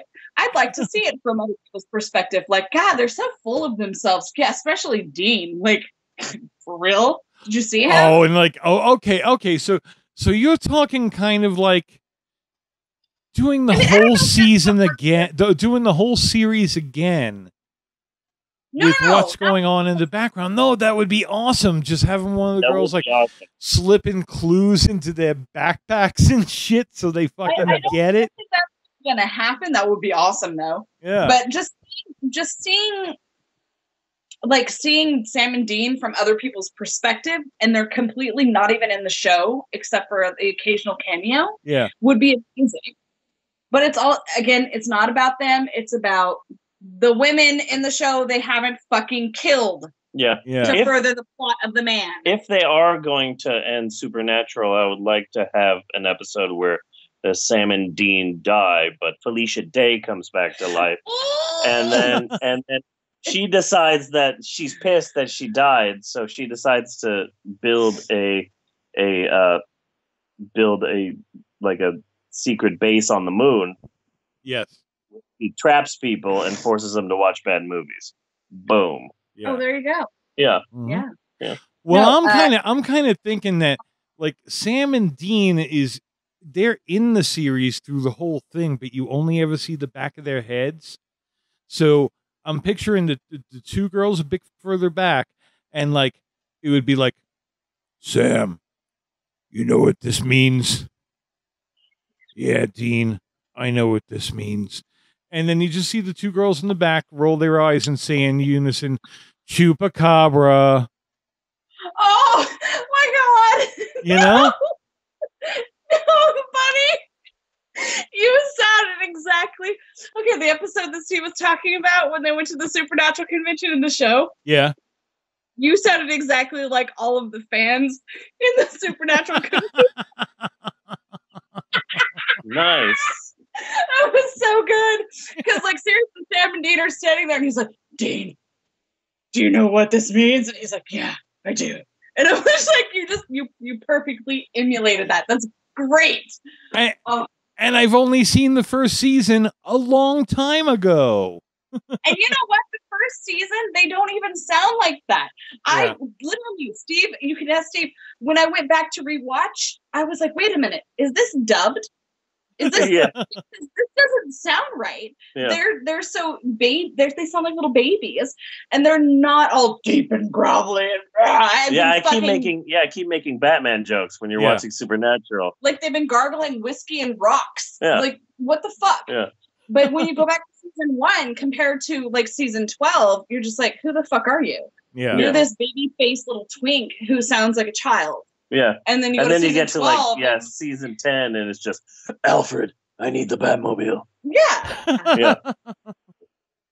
But I mean that proves the point though. Like even in season 3 or 2 or whatever season that was, they're still like, Dean. Yeah. Yeah, like let me sound like this. I can't even. I guess I'm. Yeah. I don't have the right vocal words for that. One of the things that I was really proud of in this episode, I was basically talking about the fact that Misha Collins, you have a good chance of banging that. Do I? Yeah. Yes. It just he seems like a kinky enough guy that you got a chance. You know what? Don't meet your idols. Like, he's inspired so much. No, I mean, like, as much as I say, fuck, I want to do that. And, like, I totes my goats. Like, him and his wife, I want to be besties with them. Oh, don't tell me you don't want to pull a G.I. Joe out of his ass. No, I'm not saying that. But what I'm saying is, like, I want to be their best friend. Yeah. But, I mean, I'm banging both of them, honestly. Like, I would tear them up. But Misha he's so, that's the thing, is he's so genuinely good. It's fucking ridiculous. And it makes me want to smack him around. So I'm worried. Like, I don't want to meet him. I don't want to bang him. Do you know why? Because that'll fuck up my perception of how amazing this person is. Because, you know, I don't want him to be real. I want him to continue to be the amazing person he is. I want him to continue to be that inspiration in my life. The person who's doing all these amazing things that makes me say, hey, you know what? I should start a nonprofit that's going to benefit the LGBT youth around the world. Or, well, America anyway. Yeah. You know? I don't want, but I could, maybe, possibly, if it came down to it. And I had a chance, I probably wouldn't say no. Yeah. I'm not going to kick my bed, you know? But you would have to make him beg a little. That's what you're saying. I mean, I would, if it came down to one night in Misha Collins' bed or years of friendship, I would have to pick years of friendship. Okay. I know that sounds crazy coming from somebody who is semi-obsessed with Misha Collins. Yeah. But it's true. I mean, he's amazing, and so is his wife. Oh my god, Vicky, I'd be her best friend forever. Yeah, I do. I want to. You mean Vicky Tippins popping off Krushnik? Her name is actually Vicky Vantok, sir. Okay. Vicky Vantok. Vicky Vantok. I believe that is Kim Basinger's character in Tim Burton's Batman. And I don't know if Steve told you this during the course of. But Vicky literally wrote the book on threesomes. I did. I mentioned that. Yeah. I mentioned the threesomes. Yeah, I mentioned it. I know. Yeah. Right. I mean, all the shit that Misha has said in panels at conventions and just Twitter, even. Yeah, he's a kinky motherfucker. Yeah. I can get behind that. Yeah. I can get behind that. I can get in front of that. I'll bend over for it. I mean, I'm just saying. Let's be real, right? I understand where you're coming from. I'm the exact same way with Steve Buscemi. Fuck yeah, you are. Yeah. Steve. Every time Steve Buscemi comes on the TV, he's like salivating. That's why we don't watch Mr. Deeds anymore. Yeah, and you know, I have a really hard time with Reservoir Dogs. Oh yeah, Reservoir Dogs. Yeah, and that other one, Reservoir Cats, the all-female Reservoir Dogs. Memories. I don't know the words of that song. No, I'm pissed off that you didn't come at me and ask me about Stonehenge Apocalypse. This was my movie. I suggested this. Stonehenge, where the demons dwell. Did Steve tell you that the guy that was driving the vehicle at the end was on Supernatural? No, like what vehicle? Okay, so remember when they're driving in the like. What is it? It's not a Jeep. A Jeepney? It's like an SUV. Yeah. And Misha's holding, I'm sorry, Dr. Jacob Glasser gives the ring? Is that the scene? No, he's holding the meter that detects the EMPs? Yeah. Yeah. It's not EM. What is it? Wait, hold on. And the guy says, "Oh, so we're just going to drive around?" Yeah. The driver. Yeah. He's also he's a demon in Supernatural. I mean, he's not like a regular character, but I saw that guy, and because of my very random memory totally random because usually I wouldn't remember this shit. Well, that's random. But I saw this guy, and then I was like, he played a demon on Supernatural. Put some black eyes on that bitch. Yeah, he sure did. I looked him up. Nice. Yeah. Nice. So he played demon. I didn't even mention the ring. I totally skipped when I was doing my plot synopsis. I totally skipped the stupid fucking ring part. Like the ring award thing that he got, and he handed it to the doctor chick, and she was like, oh, and he was like, relax, it's not a proposal. Yeah. I was like, oh yes, thank God. There's no and you know what? We were watching it out there with Christian Vienna. There's no sexual tones, overtones, undertones, side tones. Yeah, I will say that is refreshing. Yeah, to see. But like they're gonna bang. She's like, yeah, I'm gonna accept this, and I'll hold it until you get back because she's thinking that he's gonna be able to bang her. I'm like, dude, there is no sexual tones at all in this fucking movie. Period. Yeah, you're just adding all of that. Like you're making it up. Yeah. Like it is so nice to watch a film that there's no romantic aspect at all. It's great. I love that though. It's not a proposal. Growing up, I always thought that Donnie and Marie Osmond were dating. I didn't realize their brother and sister, and then he said, "Oh, okay, that makes sense. Yeah, they're still dating." I don't believe that there's proof that they aren't. Yeah, that's a good point. I mean, they're Mormons. Yeah, we just need to check their underwear situation, basically. Yeah. Okay, what prompted you with the Donnie and Marie Osmond thing? Like, what was that? Because I always added sexual tension to Donnie and Marie Osmond is why. No, you didn't add it. They did. You just picked up on it. Okay, you just blew my mind, Bunny. How did that... Bunny, do you want to back me up on that? There was no sexual tension. I think there may be some soundness to her hypothesis. I mean, you're not the only person in the world who thought Donnie and Marie Osmond were fucking, Steve. So you're not the one adding the tension. Okay. Why did lightning come out of non-conductive rocks? Yeah, honey. Why did lightning come out of non-conductive rocks? It depends. What kind of rocks were they? Stonehenge. We're back to the movie. Yes, we're talking about the movie. Sorry, Steve got me fucked up with Donnie and Marie Osmond. The lightning, because there was an electromagnetic something in the middle of the what is it called? The altar stone? The altar stone. So it wasn't lightning, it was electricity, sir. Get it right. Science. Okay? Yeah. Science. Right. It was electricity. Science. It was electricity. Ooh, lots of science over here. Lightning. And the electricity was gathering the energy from the Earth's core and all of the points, which would be the what they call pyramids. The pyramids. Right. Okay. And then focusing them at Stonehenge and then pushing them outwards. So get it right, please. Okay. I feel like. Why are they passing it through? They had copper. You don't know how long Stonehenge has been there, sir. Maybe they didn't realize copper existed at that time. So you use rock? Rock. Yeah, all they had was mud and slaves. Mud and slaves. You know what they did? They shoved a slave full of magnets and encased them in a rock and put them in the altar stone. Yeah, his name was Toby. His name was Toby. Okay, look, I can't explain this movie to you. I just knew it was a good movie for the podcast.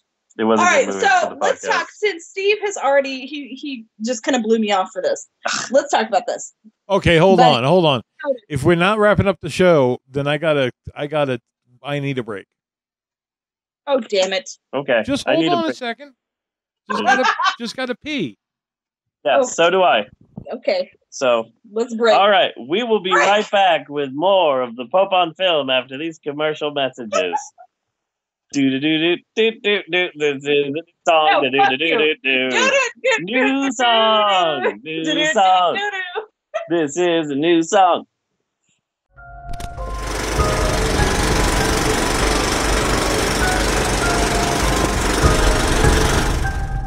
Before the throne of the Almighty, Bob will not be judged by his acts, but by his intentions.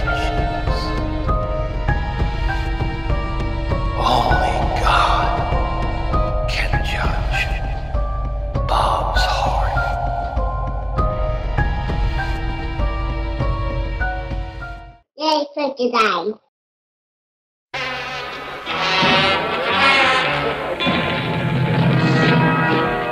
$1 million head, this. We know it doesn't matter. We know it doesn't matter. We know it doesn't matter.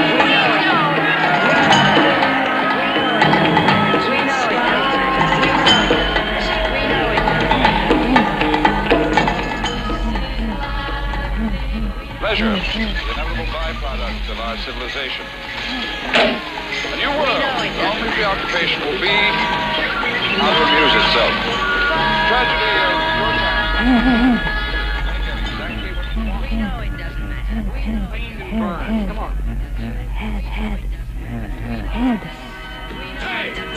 Nobody wants none of me! Not even myself!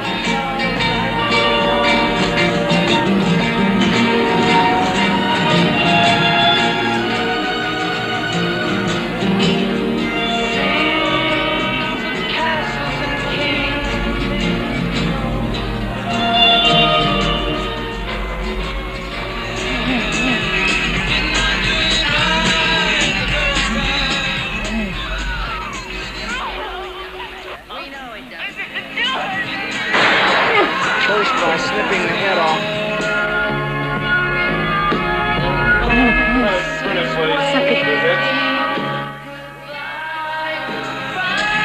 $1 million head, this. Davey, don't!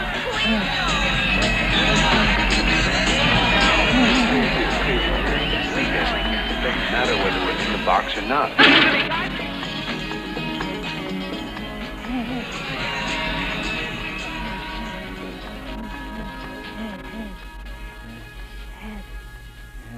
Head. Come on. Head. Hey! Nobody wants none of me! Not even myself!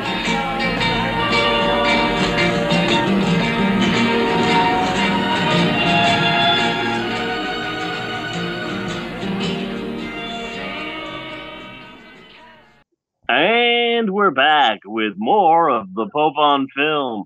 We are continuing our discussion of Stonehenge Apocalypse with Natasha. I actually wrote that. No. With like a bunch of A's. Natasha. No. I call you my better half. I call you my better and much bustier half. Well, okay, neither of those things are untrue. However, do not call me Natasha. But Natasha. Kevin. No, you know what? No. One of my teachers tried to make that mistake. My chemistry teacher. Holtz tried to make that mistake. Natasha. No. Oh, you don't like that? No, it's Natasha. Natasha. Let's try your phone charger. Oh, God. Okay, here. I'm still attached to my phone. So we are still discussing Stonehenge Apocalypse. We are here with Deanna. Hi, Deanna. How you doing? Hey. Deanna. Hey, disaster. Deanna Disaster. Yeah. Oh, that was your wrestling name back in the day. She retired from wrestling. A long time ago. Yeah. You used to be a wrestler. I'm sorry, but I'm going to have to start this from the beginning because Steve should have come out and talked to me about this. Okay. Y'all really need. All right, let me look at Steve's notes here and see what kind of bullshit he has going on. Good luck reading my handwriting. Just I've known him for 14 years. I'm pretty sure I can read his handwriting and interpret it correctly. Canada? Oh, okay, that's where it's made. Yeah, it was made in Canada. No, I thought we were already in the movie and he was actually setting the scene. It was made in Canada. Canada is the CW capital of the world. CW? Canada Winter? Didn't it happen in, like, Maine? Or wasn't he? But does it mean Maine? It was filmed in Maine? Yeah, no. I'm sure no. The hidden temple. The hidden temple was in Maine, and backstory: the hidden temple was actually created by an evil clown. All right. First of all, can we talk about the black person at the beginning? Because Sexy caramel guy. Yeah. No. Oh, okay. Joseph. Yeah. Let's talk about him. Let's talk about Joseph. Joseph. Excuse me. He is called Sexy Caramel Guy in this podcast. I will call him by his given name, sir. His name is Sexy Caramel Guy. Joseph was a nickname. That's not his given name. He's an actor. In the show, it was his.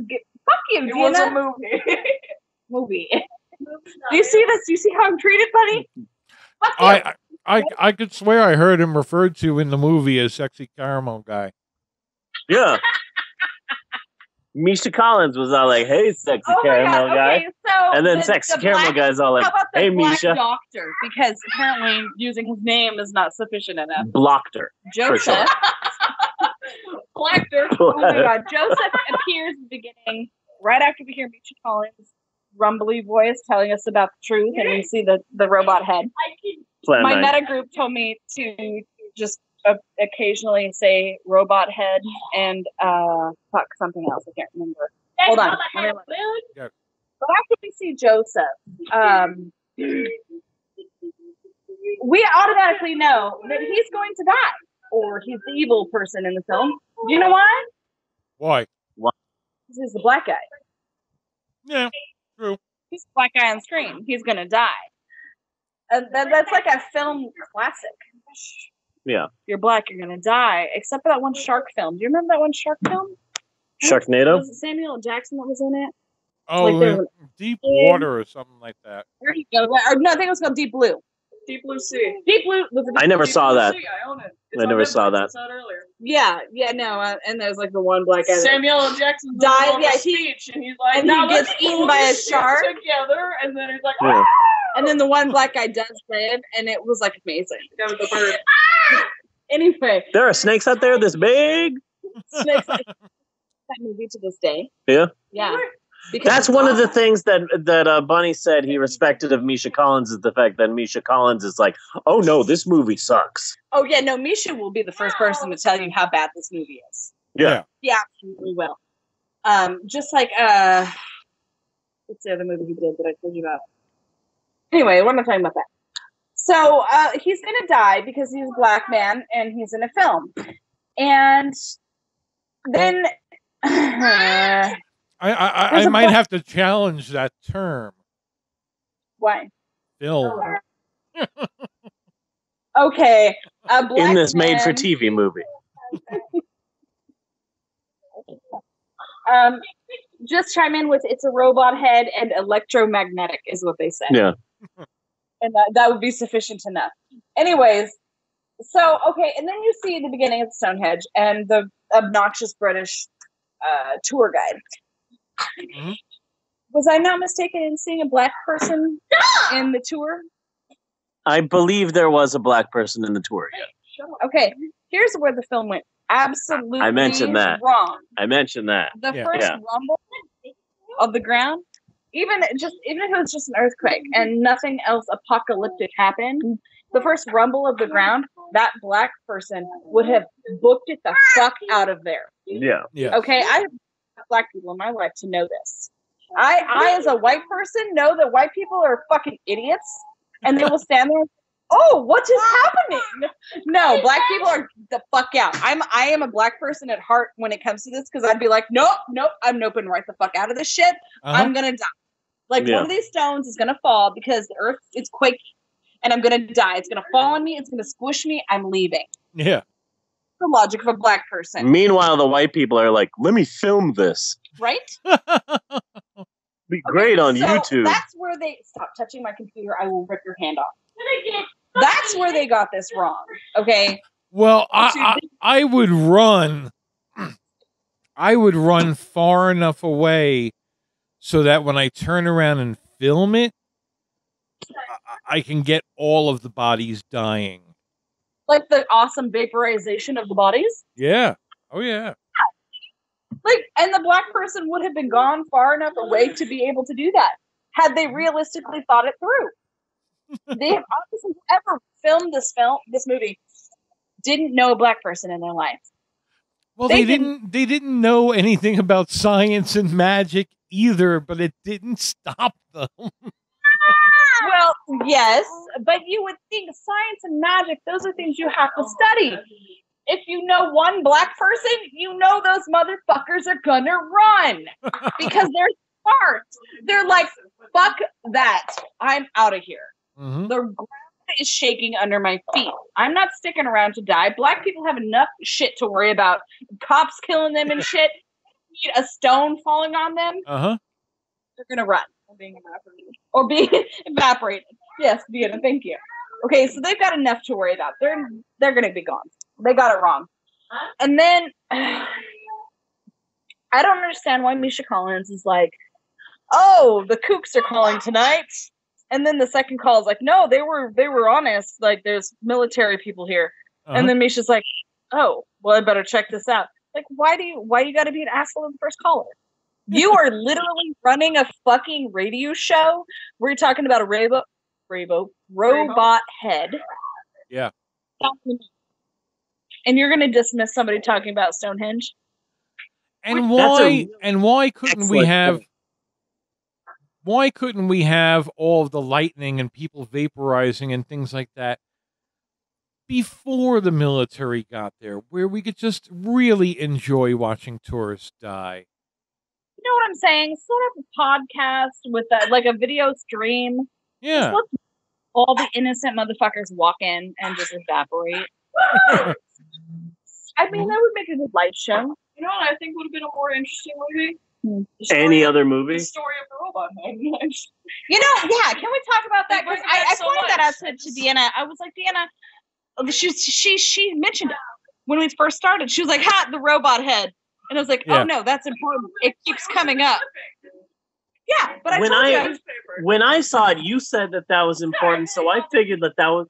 When you said that it was important, I said, okay, this is going to be a major part of the plot. But no. It kind of is, though, because it's what discredited Misha Collins as a scientist. Or, I'm sorry, Dr. Jacob Glass. No, Misha Collins. Misha Collins. I call him Misha Collins throughout the plot synopsis. Because I can't call him Jacob Glass. No, it's Misha Collins and Sexy Caramel guy. Well, like what I was saying is, come on, you don't have to make up ridiculous conspiracy theories.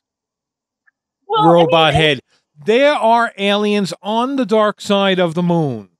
That's an actual conspiracy theory. Use it. Like Misha says, though, yeah, lizard people. He's in good company, because how many scientists throughout the centuries have been called crazy? Yeah. Turned out to be true, even after death.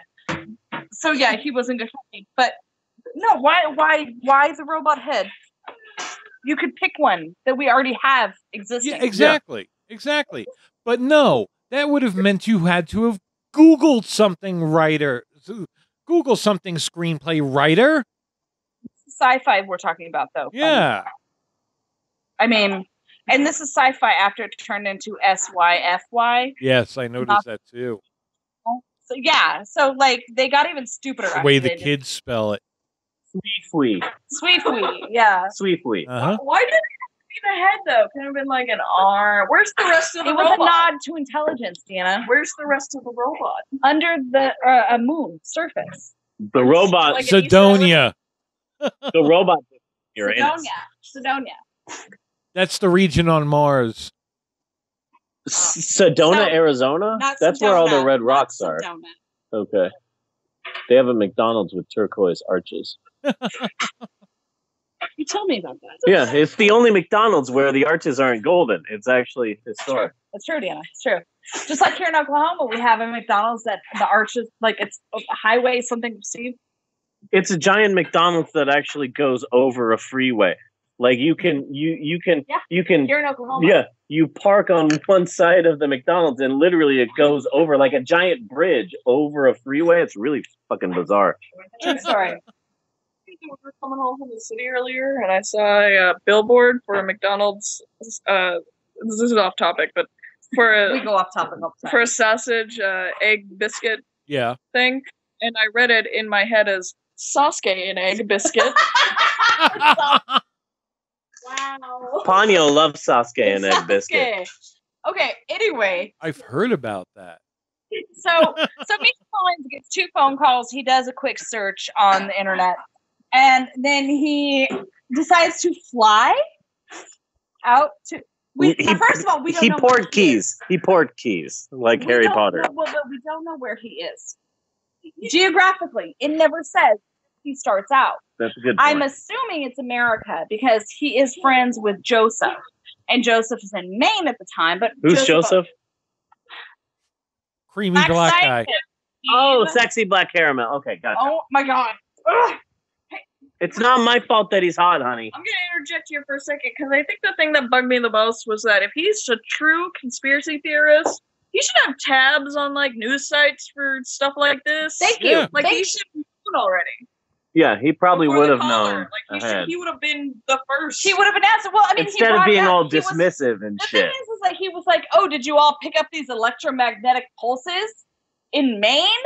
Like he picked that up and he didn't understand. He didn't research it, and he has that whole graph, like from. Does he not know where the black guy is too? Well, because I mean, they're probably not totes besties like me and Vicky, but like they're friends. They talk occasionally, and they're both outlanders, outlayers, outsiders.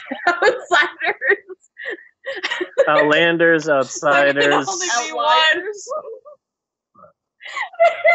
No, they're outsiders. That's why Misha's like at the end of the film, "Stay gold, pony boy." Fuck you. That bitch is a fucking cunt. Do you know that? What are you talking about? Wait, what are we talking about now? Nothing. Never mind. Anyways. Okay, I'm so confused. Outsiders. I was talking about Who's the outsiders. The outsiders? Yeah, who's the bitch in the outsiders? Cherry? There's only one girl in the outsiders. S.E. Hinton. Oh, okay. S.E. Hinton. Okay. Why is fucking cunt? Why? Because she's a fucking bitch to her fans. Have you never? Anyways, I'm not going to get into this.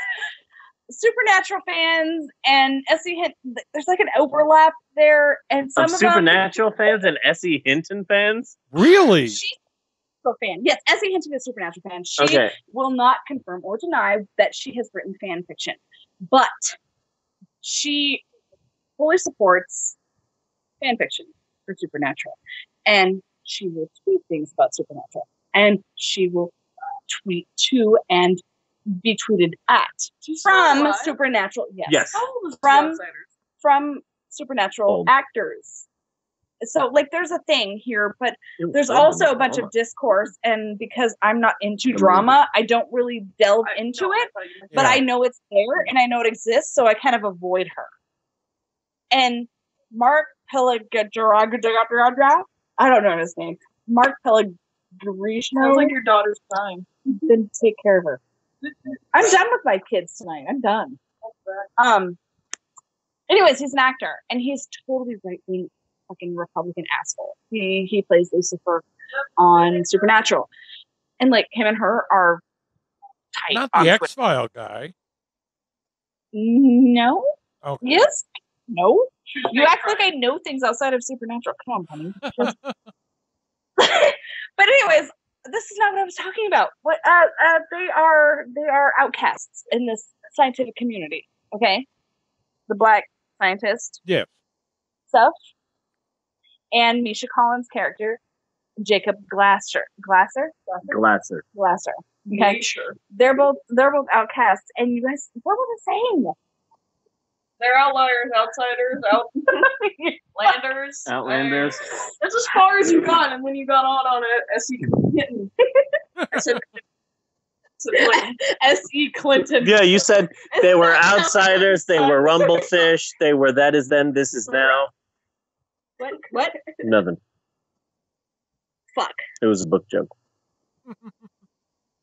No, I can't remember what I was saying. I think you were describing the end of the film. No, Steve just wants to get this over with because see, he made the mistake of not coming to me, and now he has to go over. Anyway, it's our show. There's no over. Like we can make it whatever length we want. No, but you're tired. I think you were talking. I'm always tired. I think you were talking That's true. about I am how too. They are like not accepted much in the scientific community. Maybe along the lines of that. And that's why. Oh, we don't know where Misha Collins is. Yes. We don't know where Misha Collins is.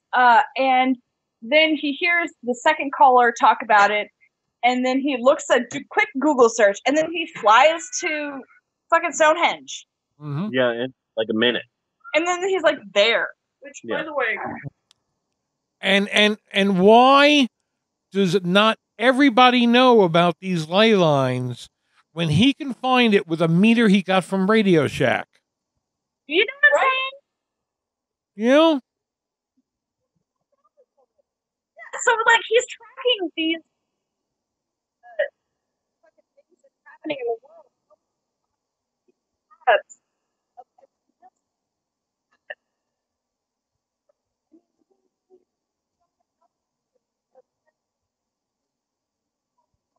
Okay, I can't hear you. I think you're talking too fast. I will slow down. Can you hear me now? I can hear you now, yes. Okay. Sorry, I have a tendency You have to to say good. Good. I have a tendency to speak pretty fast when I get excited or But yeah, so that irritates me because we don't know where he is. We're assuming he's in the United States, right? Yes. Or Canada. Or Canada, but he's on the continent, right? So he makes it to England. Is that where the Stonehenge is? We looked it up earlier. Close enough. Ireland. Bella says it's in Ireland. I say it's in England. Who says it's in France? That would still be Europe, though. I'll guess $1. It's in the UK. UK. It's in the UK. See, I was right. Salisbury. Salisbury. Salisbury, not Salisbury State. Amesbury, Salisbury. It's Leviosa. Okay, so this happens. Misha goes. He watches these people evaporate. Yes. Then he gets caught, and he was just like, "What does he say?" In his defense, he was trying to save him. He said, "Top of the morning to you Top guys?" of the morning to you. That's stuck in my head because I was like, "What the fuck?" Yeah, I do because you commented on it, Deanna. What? Yeah, Deanna commented on this, and I was just like, she'll remember. Yeah, top of the morning to you, fellas, or something like that. And then he just lets himself. Which I just heard recently. It might have been from you. Top of the morning is actually noon. Was it from me? I don't know, from you or from Steve. I can't imagine where the hell else I would have heard this from. Not from me. I don't know. It could have been from me, and if I was drinking, I might not remember. But top of the morning is noon. Well, it may have been noon. We don't know what time it was. Maybe Yeah. you should call him saying hi to these guys. But the thing is, he went through so much to not be caught. And then he's standing there, and they're just like, hey, and he's like, top of the morning to you. He could have ran. I mean, he wasn't a threat to them. Why would they use lethal force? They wouldn't, like, shoot him. Yeah. And if they're in the UK, the chance of them having lethal weapons to begin with is slim to none. Mm-hmm. Which shows you how American this film is, considering how many people have guns. Yes. And the American military being involved. Mm-hmm. So, that irritated me, that Misha didn't try to run. When, clearly, dude, you're in the middle of fucking nowhere. You don't see the Jeep coming up. You don't say, oh, there's a Jeep. I need to hide behind a stone even. You don't run into any tourists? You don't see the fucking camera they put up on the stone? That's obviously not a part of Stonehenge, dude. How do you not see that? All the tourists piling up because they did not hear that Stonehenge was closed. You know it, buddy. Mm-hmm. This movie's so bad. I love it so hard. I love this movie. Now, I kind of resent that you compared it to, what was the movie? Rock of Ages. Rock of Ages. I kind of resent you for that, because that's, fuck you, honey. Fuck you. You know how I feel about Rock of Ages. It is pure gibberish, front to back. Nothing they said. Rock of Ages, so be it. Nothing they said. No. I'm not discrediting that, but nothing that they said throughout the whole movie made any sense. It didn't. And you know, the gigahertz? Yeah. Like that part, I was, and the British scientist didn't even cover his ears. Mm-hmm. I'm like, dude, I don't care. You're obviously not human if you can't cover your ears, and everybody else is. Yeah. Uh-huh. Oh, It just No, it's gonna show that he's either hardcore or evil. But he didn't turn out to be evil. Well, then he was hardcore. He turned out to be shot in the gut and then be able to run at full speed outdoor to warn Misha Collins about the bad guy. And he says, they're terraforming. And she rolls her eyes and says, you're right. When do scientists not argue over shit? Okay, you know what? Here's the thing. Let's talk about these scientists, okay? So-called, I'm using air quotes, scientists, yes. Okay? At the beginning, when the British asshole doctor comes on to scene, he talks to the female. She tells him the information he needs to know. And then, all of a sudden, there's a male scientist. Let me refer to him. Yes. Did you notice that? How he was like, fuck you, chick. I'm going to give you the brush off and I'm going to talk to this male. He has a penis. He obviously knows better than you. Yes. I was so mad about that. I was like, okay, this asshole, he's got something to do with this plot. I don't know what, but he has something to do with this plot. And then that asshole turned out to be like, oh no, you're going to stay back? I'm going to stay back too. And then he was like, hey, so, you know that guy? The black scientist? The one y'all don't want to talk about? Yeah. Mm-hmm. I'm a follower. And I'm going to shoot you in the gut and kill the chick scientist. And then I'm going to kill Jacob Glasser when he arrives. Because I'm monologuing at the end.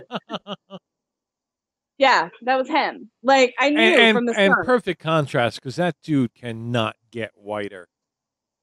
He could not. Seriously, He was wearing Bermuda shorts, Bunny. Okay, and loafers. Bermuda shorts and loafers. Mm-hmm. He could not be whiter. And then the gun that he has is like a little pea shooter. I counted, he shot the guy, and he presumably shot the chick. Yeah. So that was 2 shots. And then when Misha shows up, he shot the guy, 4 more times? Yeah. So that'd be 6 shots. That would be about it for the gun, right? Unless he had more ammo. Yeah. And then when he pursued Misha, he continued to shoot. I highly suspect that his girlfriend's name is Tammy.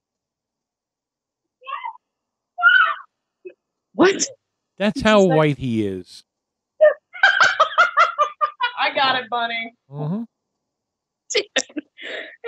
Anyways, but like that guy, he totally gave the chick the brush off for the dude, and I knew that moment that dude was going to come into play somehow. Yeah, in a really horrible way, because this motherfucker could have just got up and shot both of them. He vogued too when he hit the gun. He did vogue, yeah. And that stance when he was like, "I'm going to shoot Misha Collins" when he shows up, and he's standing there. I was like, Deanna, look at how awkward that pose is. And she was like, no, he's voguing. He's pose. He was like a Vogue pose. Yeah. But fuck that guy. Right? Am I right? Yes. And he led them to. That's the thing is, like, he led them all to believe everything he believed. Almost everything that he believed. Yeah. Scientifically. He showed them exactly what was happening. He knew what was happening. Mm-hmm. But yet nobody took that into account. He knew, but at the same time, he knew exactly what was happening when he got there. Yeah. Well, that's true. That's what I'm saying. Like, he knew what was happening. They needed a man on the ground, and he was the man on the ground. Yeah. But nobody else knew what was happening, and he wasn't going to just be like, "Oh, wait, hey guys, let me tell you what's happening," because this like theory that we have, you know, he's not going to say that. Yeah. Because he wants this to happen. His prophet, Joseph, the what did you call him? Since I'm trying to keep it consistent here, sexy caramel chocolate guy. Sexy caramel chocolate guy. His prophet Joseph. Told him this was going to happen, so he was on ground zero basically, and he can't give it away because he wants it to happen, but he doesn't. He has to play the role. Yeah. So I'm going to play role of scientist. Here, let me show you these things in the soil we found. And let me tell you this. Let me tell you this. Oh, hey, British doctor with a fucking stick up his ass. Let me show you these papers that Jacob Glasser has. Uh-huh. I don't like this guy. That's my... So Jacob kills Joseph. I'm sure there's some sort of biblical reference in there somewhere, but I haven't read the Bible because who fucking cares? But what irritated me was the as much as I love Misha. Yeah. There was like a black versus white thing going on there.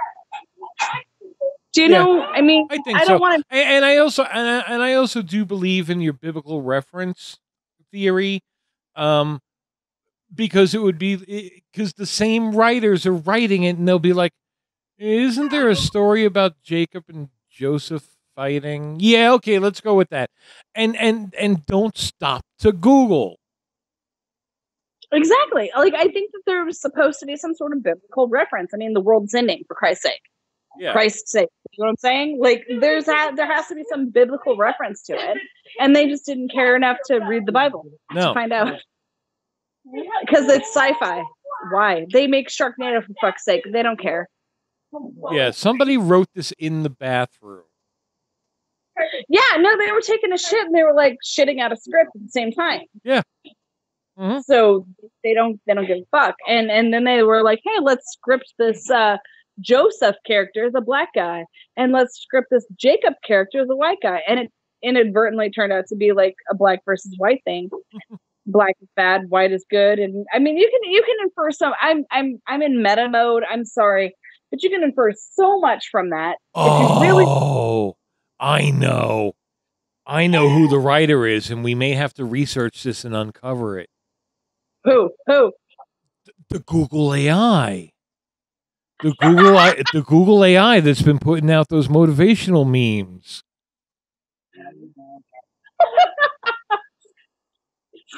All right, hey. That's who wrote this movie. I'm not leaving. Christian and I are going to get going. No, But before we do, I just want to mention one thing, which was that toward the end, there was this, like, statue of a circle with an X in it, and that was totally the X-Men symbol. Yeah. Okay, you mean the apparatus they needed to shut down the Stonehenge? The golden ancient microfiche reel. The one that raised the pyramid in Maine? I tuned out a little towards the end, okay? Deanna wasn't Everybody paying did. attention. Don't worry. I've watched this movie 3 fucking times because I kept tuning out. Oh my god, see, I paid attention to every detail. Bad movies, okay? Like I see a bad Have you movie. seen Killersaurus? I only want to watch it one time. Like, I pay attention. So I don't have to watch it again. Listen, the bad thing about that is that you commit this shit to memory, and he was right. It was the X-Men symbol. Yeah. Like, he's like, this apparatus, I've seen it somewhere before. Yeah, you've seen it in X-Men comics, dude. Like, get over it. Everybody's seen it. But no, it's apparently in some museum, and they're just like, oh yeah, sure, it's here. And without government clearance, they let him take it. I think that this would have been a much better movie if they replaced Misha Collins with a Scottish Bigfoot. You know? Be like, look, let me tell you all about this. I was here when it was built. Scottish Bigfoot. Scottish Bigfoot. Scottish Bigfoot. What was the other thing I brought up? And you made a squiggly note on your thing here. Hold on, I'm going to see notes here. There's a lot of squiggly notes because that's Scottish Bigfoot is like regular Bigfoot, but he rolls his R's. I made a comment about something, and Steve was like, "Oh, let me make a squiggly note." I'm not writing that down, but here it is. I don't care anyway. Oh, that's the person who ends up being the rat at the end. Oh yeah, okay. And it's like, yeah, I don't care at this point who the rat is. I don't even know who that Yeah, guy was. okay. Let's see. So Misha Collins gets shot in the calf, and then apparently, realistically, is still able to run to the Stonehenge altar stone. Yes. After the calf, I don't think you can do that, scientifically speaking, biologically speaking. But you know, whatever. Which one you coming through? You coming through blurry again? I'm talking about Misha Collins being shot in the calf. Oh, shot in the calf. Yeah. Yeah, he's shot in the calf and then still runs to the altar stone. Oh yeah, no fucking way. Like I'm pretty sure that's biologically impossible. Yeah. And then the guy was like, "Hey, I lost my navigation. I'm just gonna go ahead and go in blind and drop this bomb. Yeah. I think it might land on Stonehenge. Who knows?" And then Misha sees the bomb. Like, do you have super sight? Mm-hmm. He sees it, of course. And then he obviously has to mention the fucking robot head. Mm-hmm. Because the bad guy is monologuing again. Yeah. Obviously.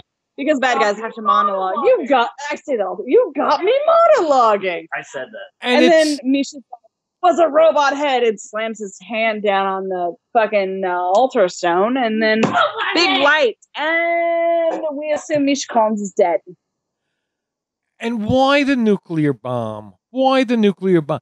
It's Stonehenge. A couple of bulldozers would have done that job. Honestly. Yeah, like, can we send a fleet of bulldozers out? Yeah. Well, not only that, like, apparently it is attracted. Well, now the Jeep, it did malfunction because of the electromagnetic pulses, Bunny. Yes. We got time, and that's why Misha had to run. So the bulldozers would not be able to be in any way electronic. Yeah. So somehow, but you could just like knock them over. You know what? Gypsy Danger analog.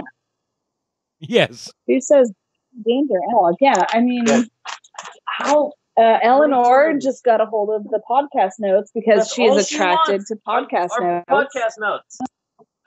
Call back to previous episodes. She really loves those.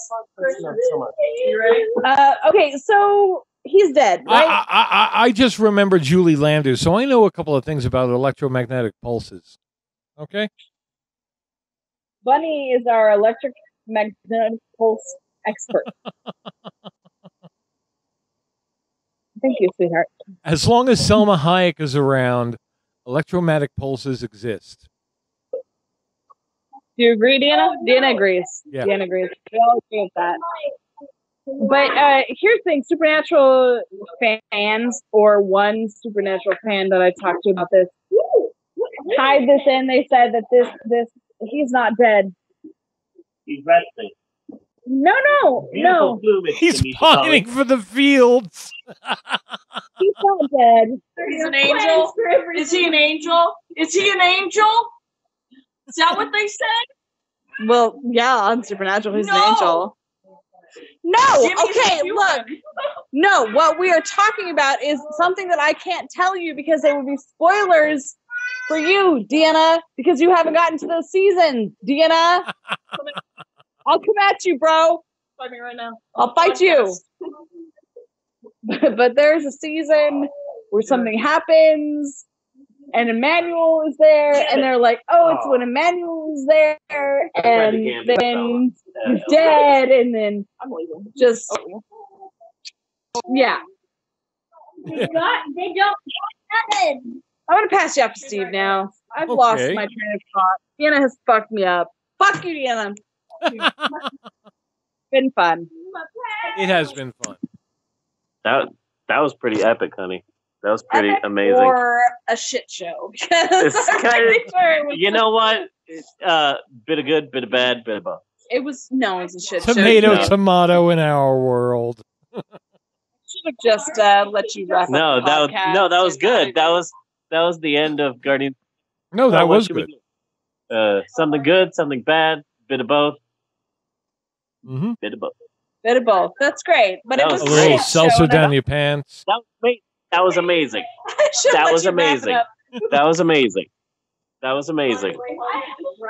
So I have 3 ideas for the next episode of the podcast. Yes. I'm not going to be building this up. I'm just going to rip it off like a Band-Aid. Number 1, the first Iron Man movie. It's on Amazon Prime. Number 2, Tom Cruise's The Mummy. Eventually, we're going to have to do this piece of shit, and it's Mark Cloud. So number 2, The Mummy. And number 3, the scariest movie of all time, the documentary Jesus Camp.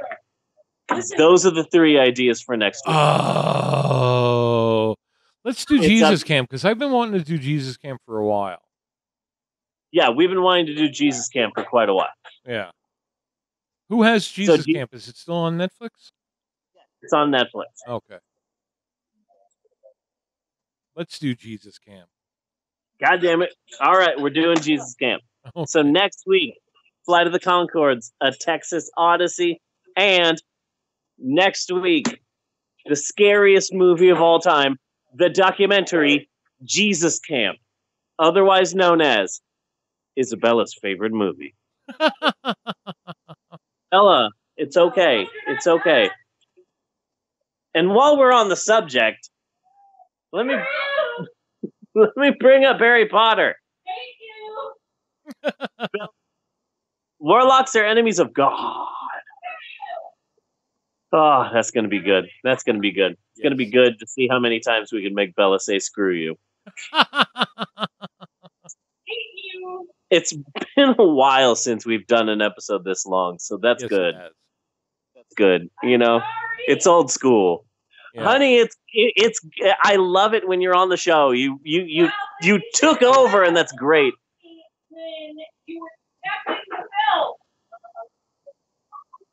It was an amazing episode. You know what? Yeah. No, this has been a damn good episode. This has been a damn good episode. This has been a damn good episode. Damn good. Yes. So until next week, I am Bunny Williams. And I am Reverend Steve saying thanks for listening. And we will see you next week, you godless heathens. And you douche waffles. Be careful touching my taco. And poopy doot. Yeah, there you go.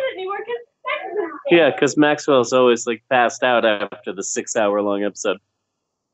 Do do do do do do do do do. 7 chapters, a picture, and actors at the 6. It's ridiculous. Okay, I have no idea what you're talking about, but okay. Do do do do do do do do do. Cut and print. 7 pages. Cut and print.